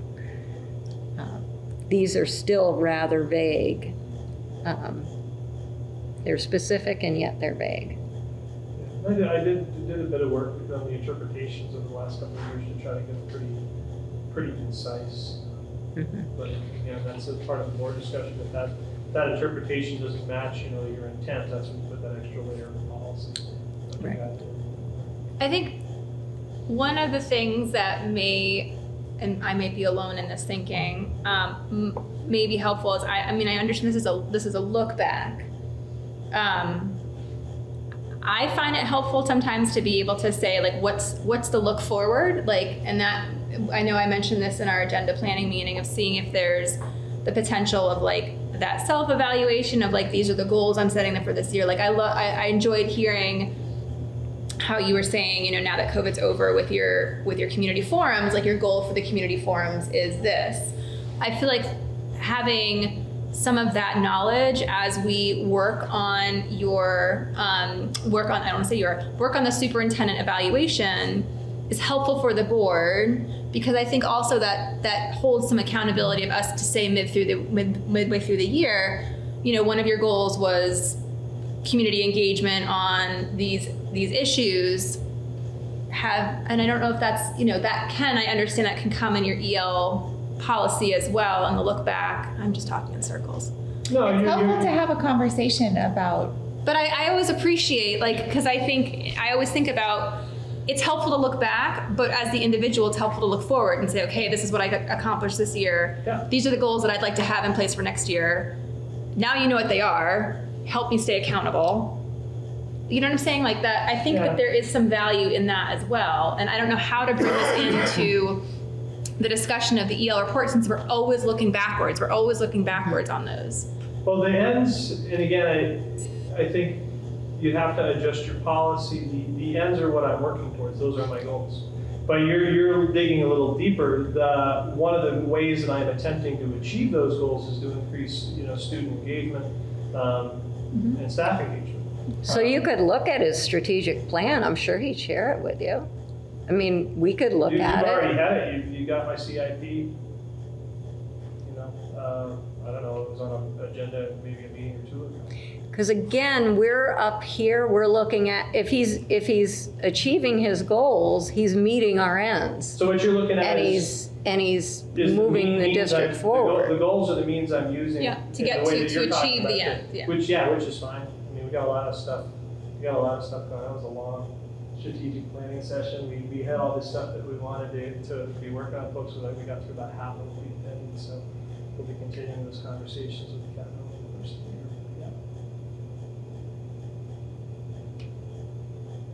Yeah, I think part of it is just it's a foreign Right. This is foreign to most processes that people are familiar with, including myself, so, yeah.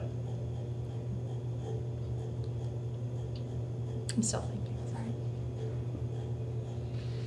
Well, I'm Okay. happy to, again, change the policy to, yeah. I just want to make sure that this is beneficial for you as well as understanding. And I guess this is just the circle of conversation that I'm talking myself into right now, because obviously it all has to do with our ends and the monitoring. Having conversations when the reports come up. That, Yeah. hey, yeah. So like next month, I mean, so it says accepted by the board 9/2, 9/2, 11/4, 11/4. So those are the months when we Accept them, right, okay. right. And he has an ends report coming up. For the treatment of students, parents, guardians, community. That's the next one, and treatment of staff. No, Like- that's last year. These are the ones we already accepted. Right, but Did they come they're up at the same time? So Yeah, next, so they're coming, they're on. They'll be will be October. second read of these, and then the month after that will be the next Right. sets of emails. and that's when we would have discussion about that specific end. Yeah. And it's always a look back. Yeah. So is that, how did But it go for the last year? it's a look forward if you find a deficiency, or then my job is to state this is what we're gonna do and this is what I think will be in compliance, so that's the look forward. Right. Or if he has a reasonable interpretation, but we're like, That's shoot, not what we meant. that isn't really what we meant, we can then adjust and review the policy and make changes to the policy to say, In that first reading. after we've accepted the report, because if we haven't said specifically, and it's a reasonable interpretation, we Right. can't suddenly Okay, change yes. the rules and say, wait, no, you were supposed to do this. We could say that's not what we meant, but for next time, we'd For, like so this that's other why information. last I year get it. we started this idea of let's go through the monitoring, and then after we've accepted it, let's then review those particular policies and make sure we're still on board with them. But the board wasn't feeling comfortable enough with using the policies to feel like they could, that we could do that we could adjust the policy. So perhaps this year we're feeling more ready to do that. And I think another way to think about it is, what is your concern? And to think about what's the concern and what policies do we have that might address that concern, and then look more specifically what specific thing within the policy addresses that concern. And then when you go to look at the interpretation, the interpretation and the rationale could be reasonable, but the evidence, you could say, well, wait a minute. You said this was your interpretation, but it's not reasonable, or whatever, or it doesn't seem to fit. And we can have a conversation with him about the interpretation. We could say, that doesn't seem very reasonable. Or we could say that evidence that you're showing that you've met that interpretation doesn't fit, or explain how that evidence shows that you're in compliance, because it's not fitting the interpretation that you've put forth. Or if my interpretation is reasonable, but again, it's not what we want, then we've got to adjust the Then we policy. just adjust the policy so that the interpretation. So we could squeeze it down a little bit further.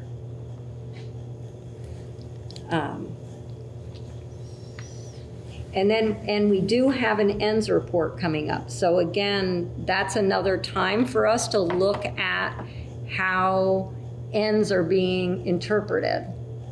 And it sounds like, and maybe part of what we need to look at is, for the first time in my experience of being on the board, we have a superintendent and assistant superintendent who are actually taking the ends and driving them down to the staff level and getting folks to sort of flesh them out from the professional standpoint. So we may, over time, get a more nuanced ends report that gives some benchmarks. Because remember, part of one of our discussions we had earlier can't remember which board meeting, was it's awfully hard to, and it's a little unnerving to feel like we're holding the system accountable when the ends report is really focused a lot only on what happens once a student is a senior, you know, and to have an idea of, you know, are there checks along the way, you know, at the end of 3rd grade, at the end of 6th grade. Well, and we just talked about how the portrait of the student is going to help. Right, right. Help us and flesh out a And more it's a backwards substantive planning ends report. process for Right. us. If you tell us what you want for a graduate, it's our job to figure out how through the 12 Right. years we get them there. So in terms of like goals, you know, the 1, 2, 3, 4, 5, 6, 7, 8, 9, 10 files that are up here, this is the totality of the program that's designed to meet all the foundational ends, get them all up and running and get them moving in the right direction this year. So this is what it's a 7-stage process that the curriculum team is working on in their separate little groups, you know, foundational knowledge for social studies, for fine arts, for life skills, and so, and that I will I'll just add one other thing, and that's where I think as a board we need to be a little bit cautious about, you know, he started this work, and then if we suddenly then sort of change those ends around, that means he starts all over again. But the curriculum work would never lose value. No, that has to be done regardless of. So one of the things I did in interpreting the ends was trying to stick to stuff that has to be done regardless of. So even if you change stuff, I'm still going to have to do this work, but I'll have to do. Okay, good. That was one of the goals. Excellent, excellent, because I know in the past that's been part of the issue is, wait a minute, you go around you change those ends up to specifically, then you're going to have to go back to the drawing board. Us being able to. No, right, I mean, exactly. We've all just come to the conclusion that those ends need to be reevaluated anyway because of the longevity of which they've been standing in place. Right, right. Okay. So moving on, we have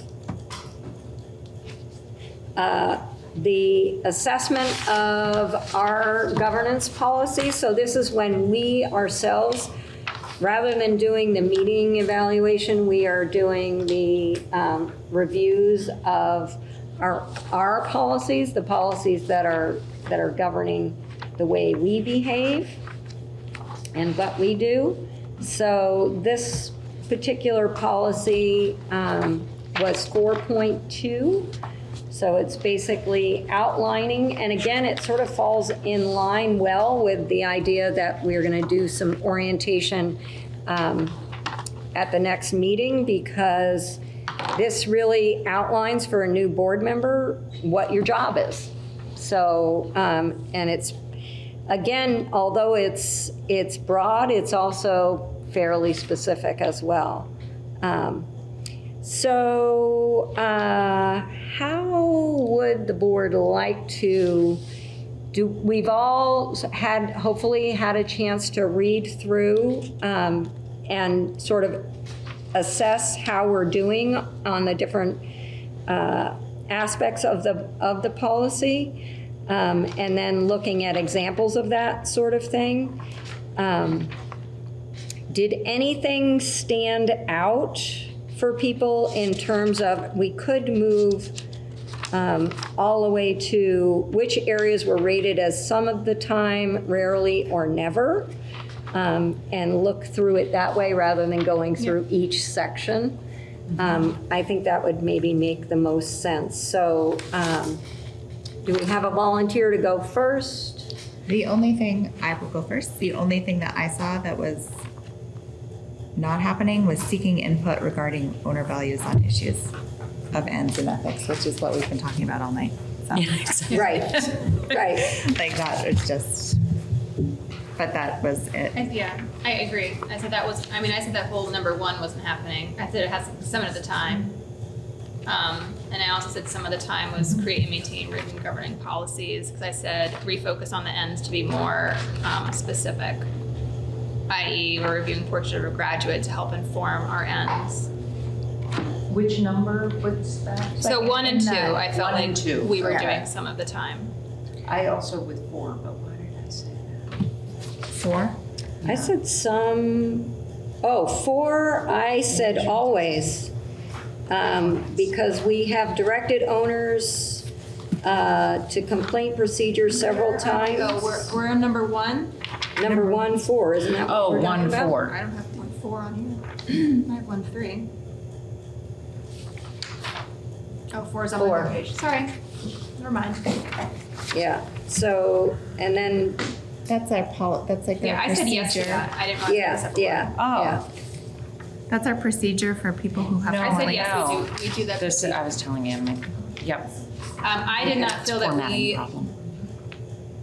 I don't feel we're not doing any reporting, so 1, 3 on the organizational performance, because we're not having those community. Right, the only one, I said some, I said Yeah, annual sitting report here. to voters, which is really pretty pathetic. So that's why I put some there. And then I put educating owners on issues impacting the organization. I put some because we did that whole flag policy discussion, and that was sort of an issue that, I mean, it didn't originate from us, but it came from Lane asking us to help the district create a policy due to the stuff that's been going on. So I said some there for that, but I said never for number 1. So then I think the next question is on the last page, right? Right. So for select one area for improvement, I said ownership linkage. Me too. Me too. Tie in all that stuff. Okay. What actions will we commit to take in the next year to improve our application of this policy? I said defining ownership linkage and the steps that we'll take to get to that place. So surveys, open forums, etc. And will it be accountable by forming a subcommittee, which we did, and we'll reassess mid-year. And I said creating an ownership linkage plan, actually linking with ownership. Because it seems like we've been talking about it for a long time, but we just don't actually do it. What if we assessed it at every meeting instead of assessing it halfway through the year? Like, I feel like it should be talked about. Well, again, we could, because we've got ownership linkage on our agenda, it's a category in our agenda itself. We're gonna have to, we will have check-in on for the foreseeable, ownership linkage for the plan. Yeah, future. yeah. So we will be, in a way, holding ourselves accountable in that sense. And then hopefully we will reassess again in August of 2023 when we create our next ownership linkage plan. And I think all board members need to make sure this is happening. I feel like We all that's like need a to- living thing, yeah. Yeah, we need to keep ourselves Not a yearly. accountable. Okay.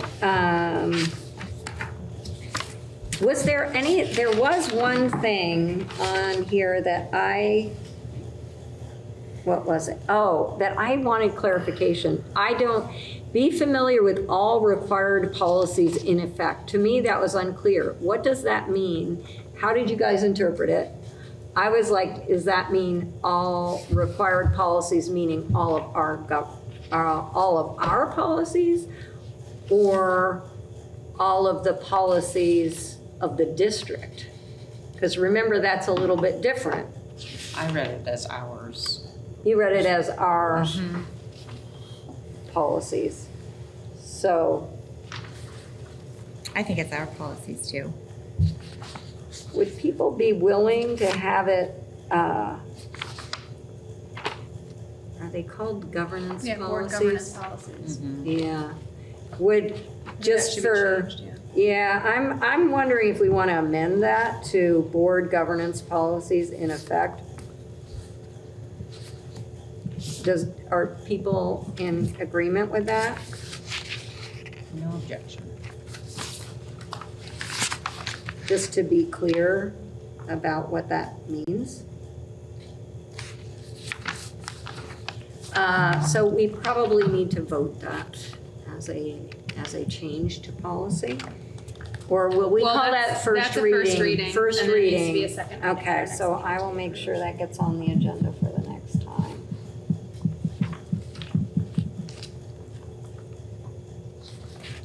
What is it wanting to read now? So Board policies? I changed it to be familiar with all required board governance policies in effect. And we'll put that for a second reading and acceptance at the next meeting.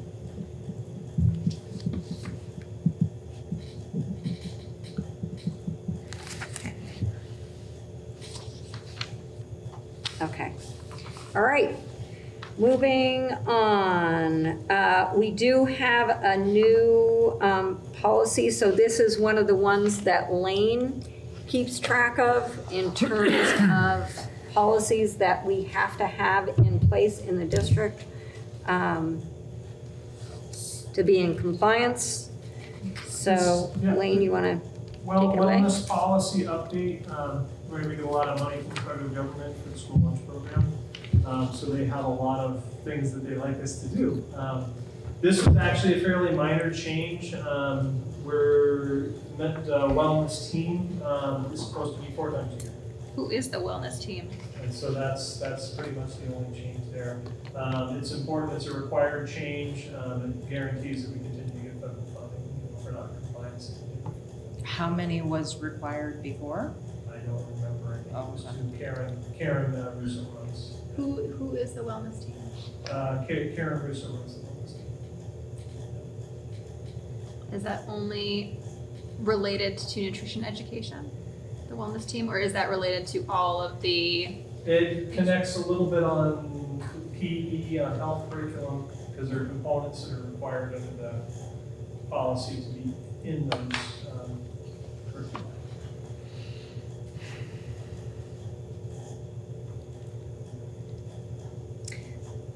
This is Okay. Any other questions? Okay, moving on to the consent agenda. In there, we have our board meeting notes from the last 2 meetings, and we have the professional contracts that have been issued since the last board meeting. And these, remember at the beginning or the end of last year, we gave Lane permission, authority to just keep moving forward and hiring. And so how are we doing? Are we? Better shape than most districts. A lot of districts had about a 40% turnover, seemed to be about the average. They did a survey with Superintendents Association where every district was at. Our turnover rate was about 17%. Nice. We have, I think we have one more outstanding special educator that I remember, because we did fill, we had 3 that were open the last time we had a board meeting that were like, regular education teachers that weren't being paid for under federal grants. And I think we filled 2 of them, if I remember correctly. Great. So we've got one that's still outstanding. Awesome. So the what is it, school spring or school? Yeah, we've expanded beyond that, especially if we haven't had any nibbles. Yeah. We use the paper that's associated with the Rutland area. We use the Valley News. We use the local. We even go up to Burlington Press as well. It gets expensive though. Are those all the currently open positions though on school spring, or? Yeah, there are a number there that are above and beyond. Like I see, you separate them out into regular. These are the staff kind of the members core, that we normally use just to run our normal operations. So like I said last time we talked, we were down 3. I think we're down to 1 now. There are others there that are title funded that are above and beyond that we're trying to use to meet some of the recovery planning pieces that we put in place to recover from COVID. So those are kind of separate. So there are a number of those, but I'm just glad we got our regular cadre. Yeah. That makes sense. Okay, so do we? Move to approve the gonna move? consent agenda as submitted, and congrats on the health nurses grant. Well done. That's fantastic. What will that be used for? To develop leadership in our nurses, to provide them with additional access to professional development, and to help them to develop supervision and evaluation tools to ensure that we have excellent nursing across our schools. And because a lot of times nurses are evaluated on a teacher's rubric with the same benchmarks, and it's not really effective in promoting their practice. And so they'll get to do that work of developing that with a team in state. So it's going to be really nice that they're a part of that.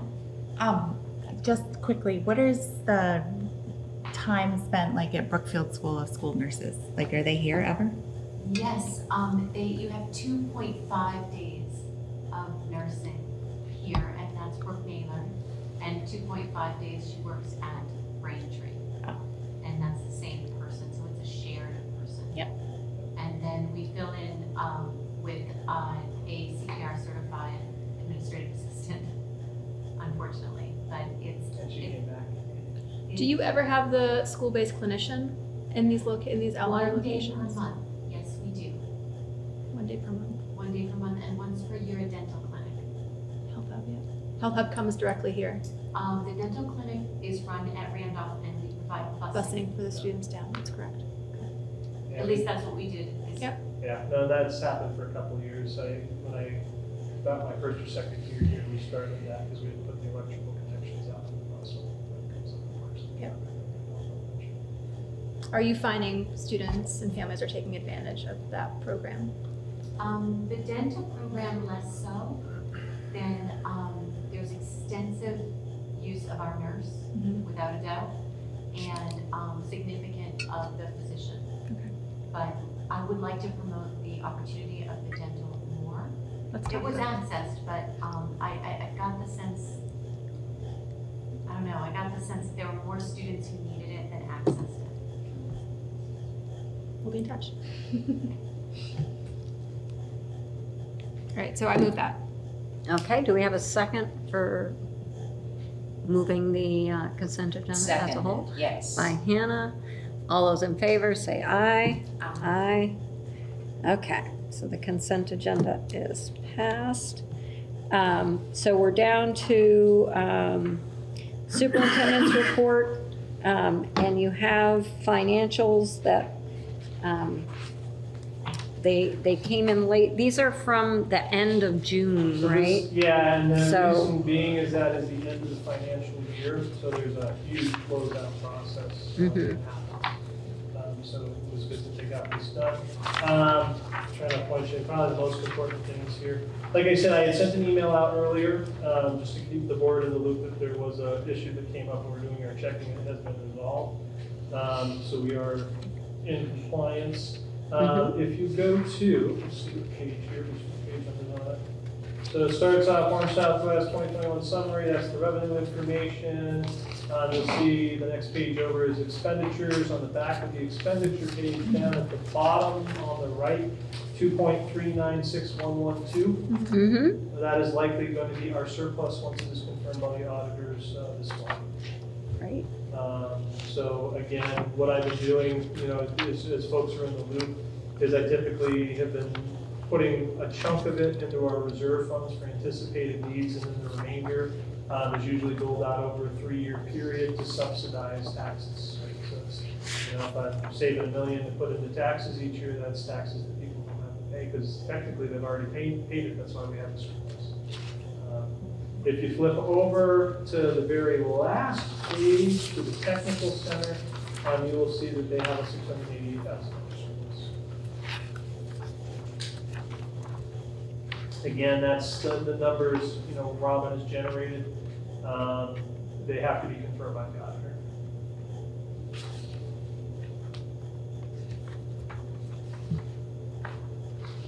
Right. So what will you do with all that money? So typically, as we go through the budget process, probably best we can kind of look at last year. we had to, I don't remember what it was, maybe it was 1.6 million last year. Actually, it was about 2. We took $1 million of it and put it into the reserve funds. So the reserve funds, the money sits there, people voted in, it's for an intended purpose.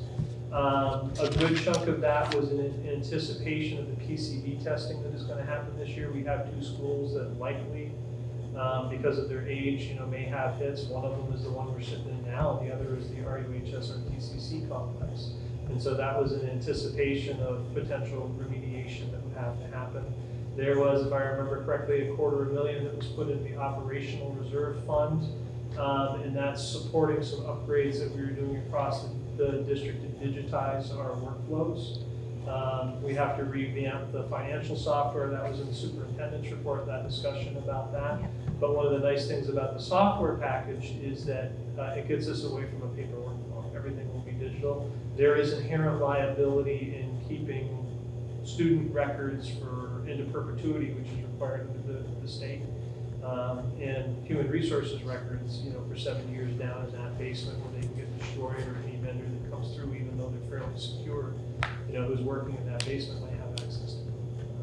So it's an upgrade there. Plus, it will just make the front office more efficient. There was money as part of that was put aside to redo the district website, which is in the works right now. This year we will be maintaining the old website while the new one is built. And then once we're sure everything is up and running, we will transition over. There was another chunk of money in there I forgot off the top of my head. Does any of this money ever go back into like curriculum and teachers and supplies and programming? We have what we need in the regular budget. So that we had the $1 million for those long-term projects. Then we took $1 million of it, split it up over the next 3 years to subsidize people's taxes, to try to make sure that we're helping people out. And raise the budget to put money into the programs, or no? We've been doing that through the regular budget, so it's sustainable. Whether or not, we always seem to have a surplus, but whether or not we have one is not guaranteed. I'm wondering if there's. I'm not sure if I'm answering the question. Yeah. Sorry about that. This is kind of, I think this would tie into some of what you're talking about too, Chelsea. If there's and I know we have these little pots of money that we put some of the surplus into. If there's a pot that we could either think about doing like an enrichment fund, kind of where there is some money just earmarked for if there's I don't even know if you could do teachers could apply for mini grants for things that may be outside of kind of the normal, but we have a pot that we can then say, yes, this fund, this teacher applied for a mini grant out of the enrichment fund for, subsidizing an additional field trip that wasn't on the books. You know what I'm saying? Things like that. So there's an operational fund that we developed 2 years ago that has the ability that could support that. But typically that function that you're talking about comes about through the operation of the PTO or PTA, right? They are usually a fundraising organization as well as their advisory capacity. And then the money that they put aside, in my experience, the ones that I've worked with over the last 20 years, they will set aside some money so that teachers can apply for those little mini grants to do something special in the classroom that's above and beyond. Remember, my focus in terms of building the budget is making sure that I'm achieving the ends. Mm-hmm. And so by changing the ends last year when we put in the arts and other things like that in your list, Ann, is that on your list? You've never had an art person cut in this district. You've never, so yeah. And I also created a K-12 professional development line in the budget about 2 or 3 years ago in anticipation of eventually having an assistant superintendent. There's $106,000 that goes in there every year, and that is used for the purpose of supporting the academic work that the teachers are doing. So how the budgeting process typically should work, and that's one of the things in that list of documents that we're working on for the curriculum, the stages that we're working through. How it should work is we are charging the teachers with creating a specific level of performance from the kids in specific areas. If the teachers are falling short, then it's their job through the budget process and through the process that's being set up to be able to communicate back to us, this is where we're falling short, these are the reasons why. This is what we need to mitigate those problems. And then we use the money that's in that K-12 PD line to support that work. We ask for more if we need it, but I built that line specifically because I'm pretty good at strategically figuring out what we need. We may need more at some point, but it is there for the use. So I still don't know if I'm answering the specific question you have. Yeah, the rest of my questions are like, how do we get new uniforms for the basketball team? Yeah, and again, so that while that is not an end, it is a priority. It is an important piece. Typically, if that is a priority, it comes to me through the budget process when I talk with the athletic director, and we try to get it through the budget process. But that's where we could potentially. You cannot use the operations fund for the money that was voted in there for athletics because that was not the intent. Exactly, but that's where I'm wondering if we have this surplus, if we have the ability to say, okay, we want an additional enrichment, like we want an additional fund where we can put money in, and then we can already seed a PTA that can do work like what you're talking about, right? A PTA or PTO has to be a 501c3. Yeah. As I understand it, right? So it couldn't, it would have to be separate, independent from the school. I think the reason But a school couldn't give a school couldn't help fund that through So we used to have a school club here, and I think we were the only school of the 3 schools that had that. And it was for artists in residence. Oh, I remember that. Like the big auction and all of that.